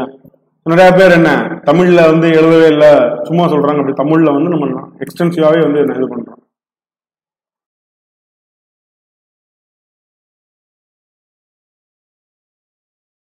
அதுக்கப்புறம் என்னன்னா இங்க ஒவ்வொரு எக்ஸாமினேஷனுக்கும் ஒவ்வொரு சப்ஜெக்டையும் நான் இண்டிவிஜுவலா அப்ரோச் பண்ண முடிப்பேன். இப்போ நீங்க பாத்தீங்கன்னா எல்லா சப்ஜெக்ட்லயும் பிக்டோரியல் யூஸ் பண்ண முடியாது. ஒரு குறிப்பிட்ட சப்ஜெக்ட்ல பிக்டோரியல் யூஸ் பண்ணலாம், சில சப்ஜெக்ட்ல நீங்க பாயிண்ட் வந்து யூஸ் பண்ணலாம், சில சப்ஜெக்ட்ல பேராகிராஃப் மட்டும் தான் நம்ம ஆன்சர் கொடுக்க முடியும். அப்போ சப்ஜெக்ட் ஏற்ற மாதிரி என்ன நான் உங்களுக்கு வந்து எலாபரேட் பண்ணேன். ஸோ இது ஒரு கேண்டிடேட்டுடைய ஒரு பேப்பர் பாருங்க.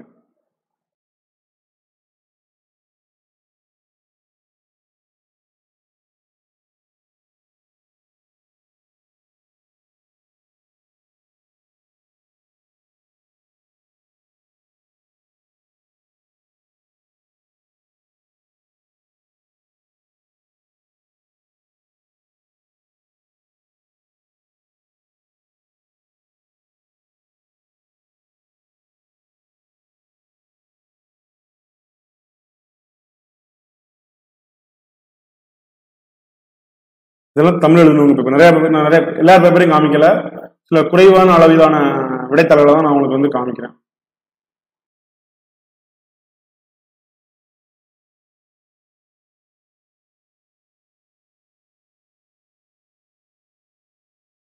ஸோ அதே மாதிரி என்ன எல்லாருடைய பேப்பர் என்ன நான் உங்களுக்கு இந்த மாதிரி டிஜிட்டலாகவே வந்து காமிப்பேன்.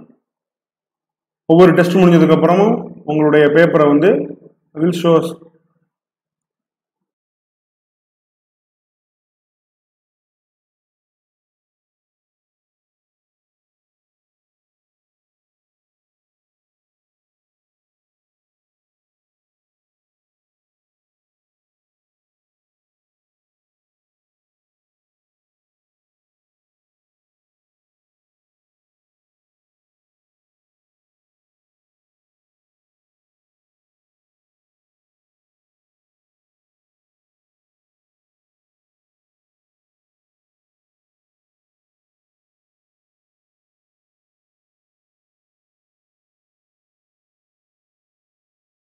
ஸோ தமிழ் எழுதினவங்க தானே இது பண்ணீங்க, அதனால தமிழ் நிறைய பேப்பர் காட்டுறேன், ஜஸ்ட் அப்சர்வ் பண்ணுங்க.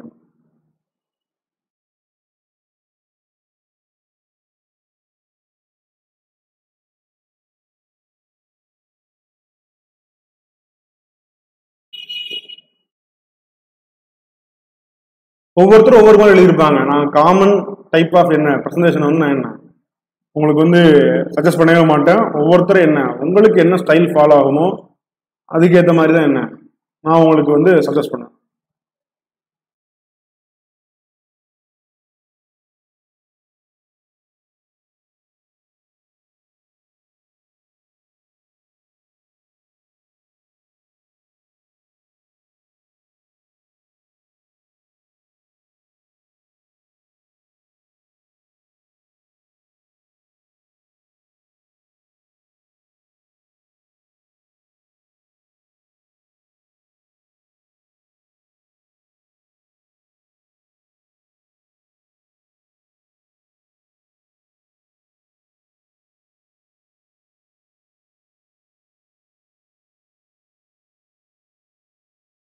ஓகே, நெக்ஸ்ட் இங்கிலீஷ் பார்க்கலாம்.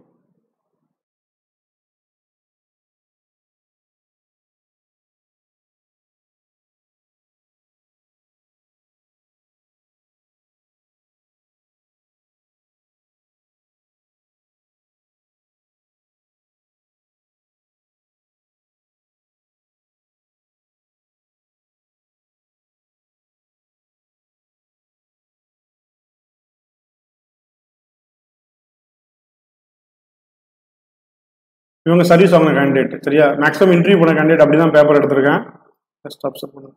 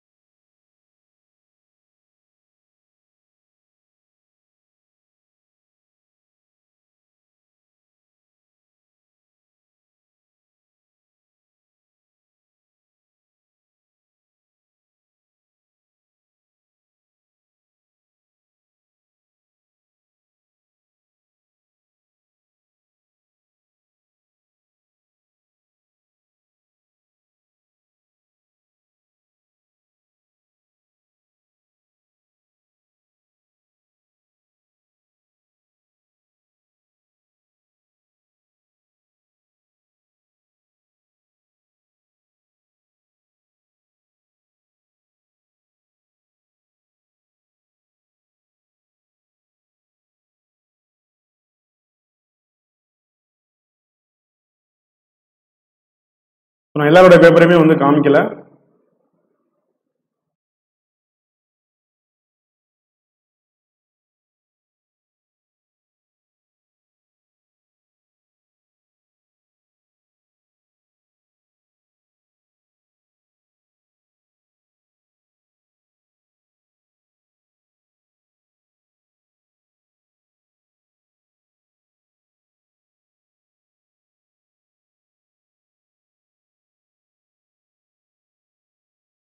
ஓகே, ஸோ நம்ம கிளாஸ் வந்து ஸ்டார்ட் பண்ணிட்டோம்.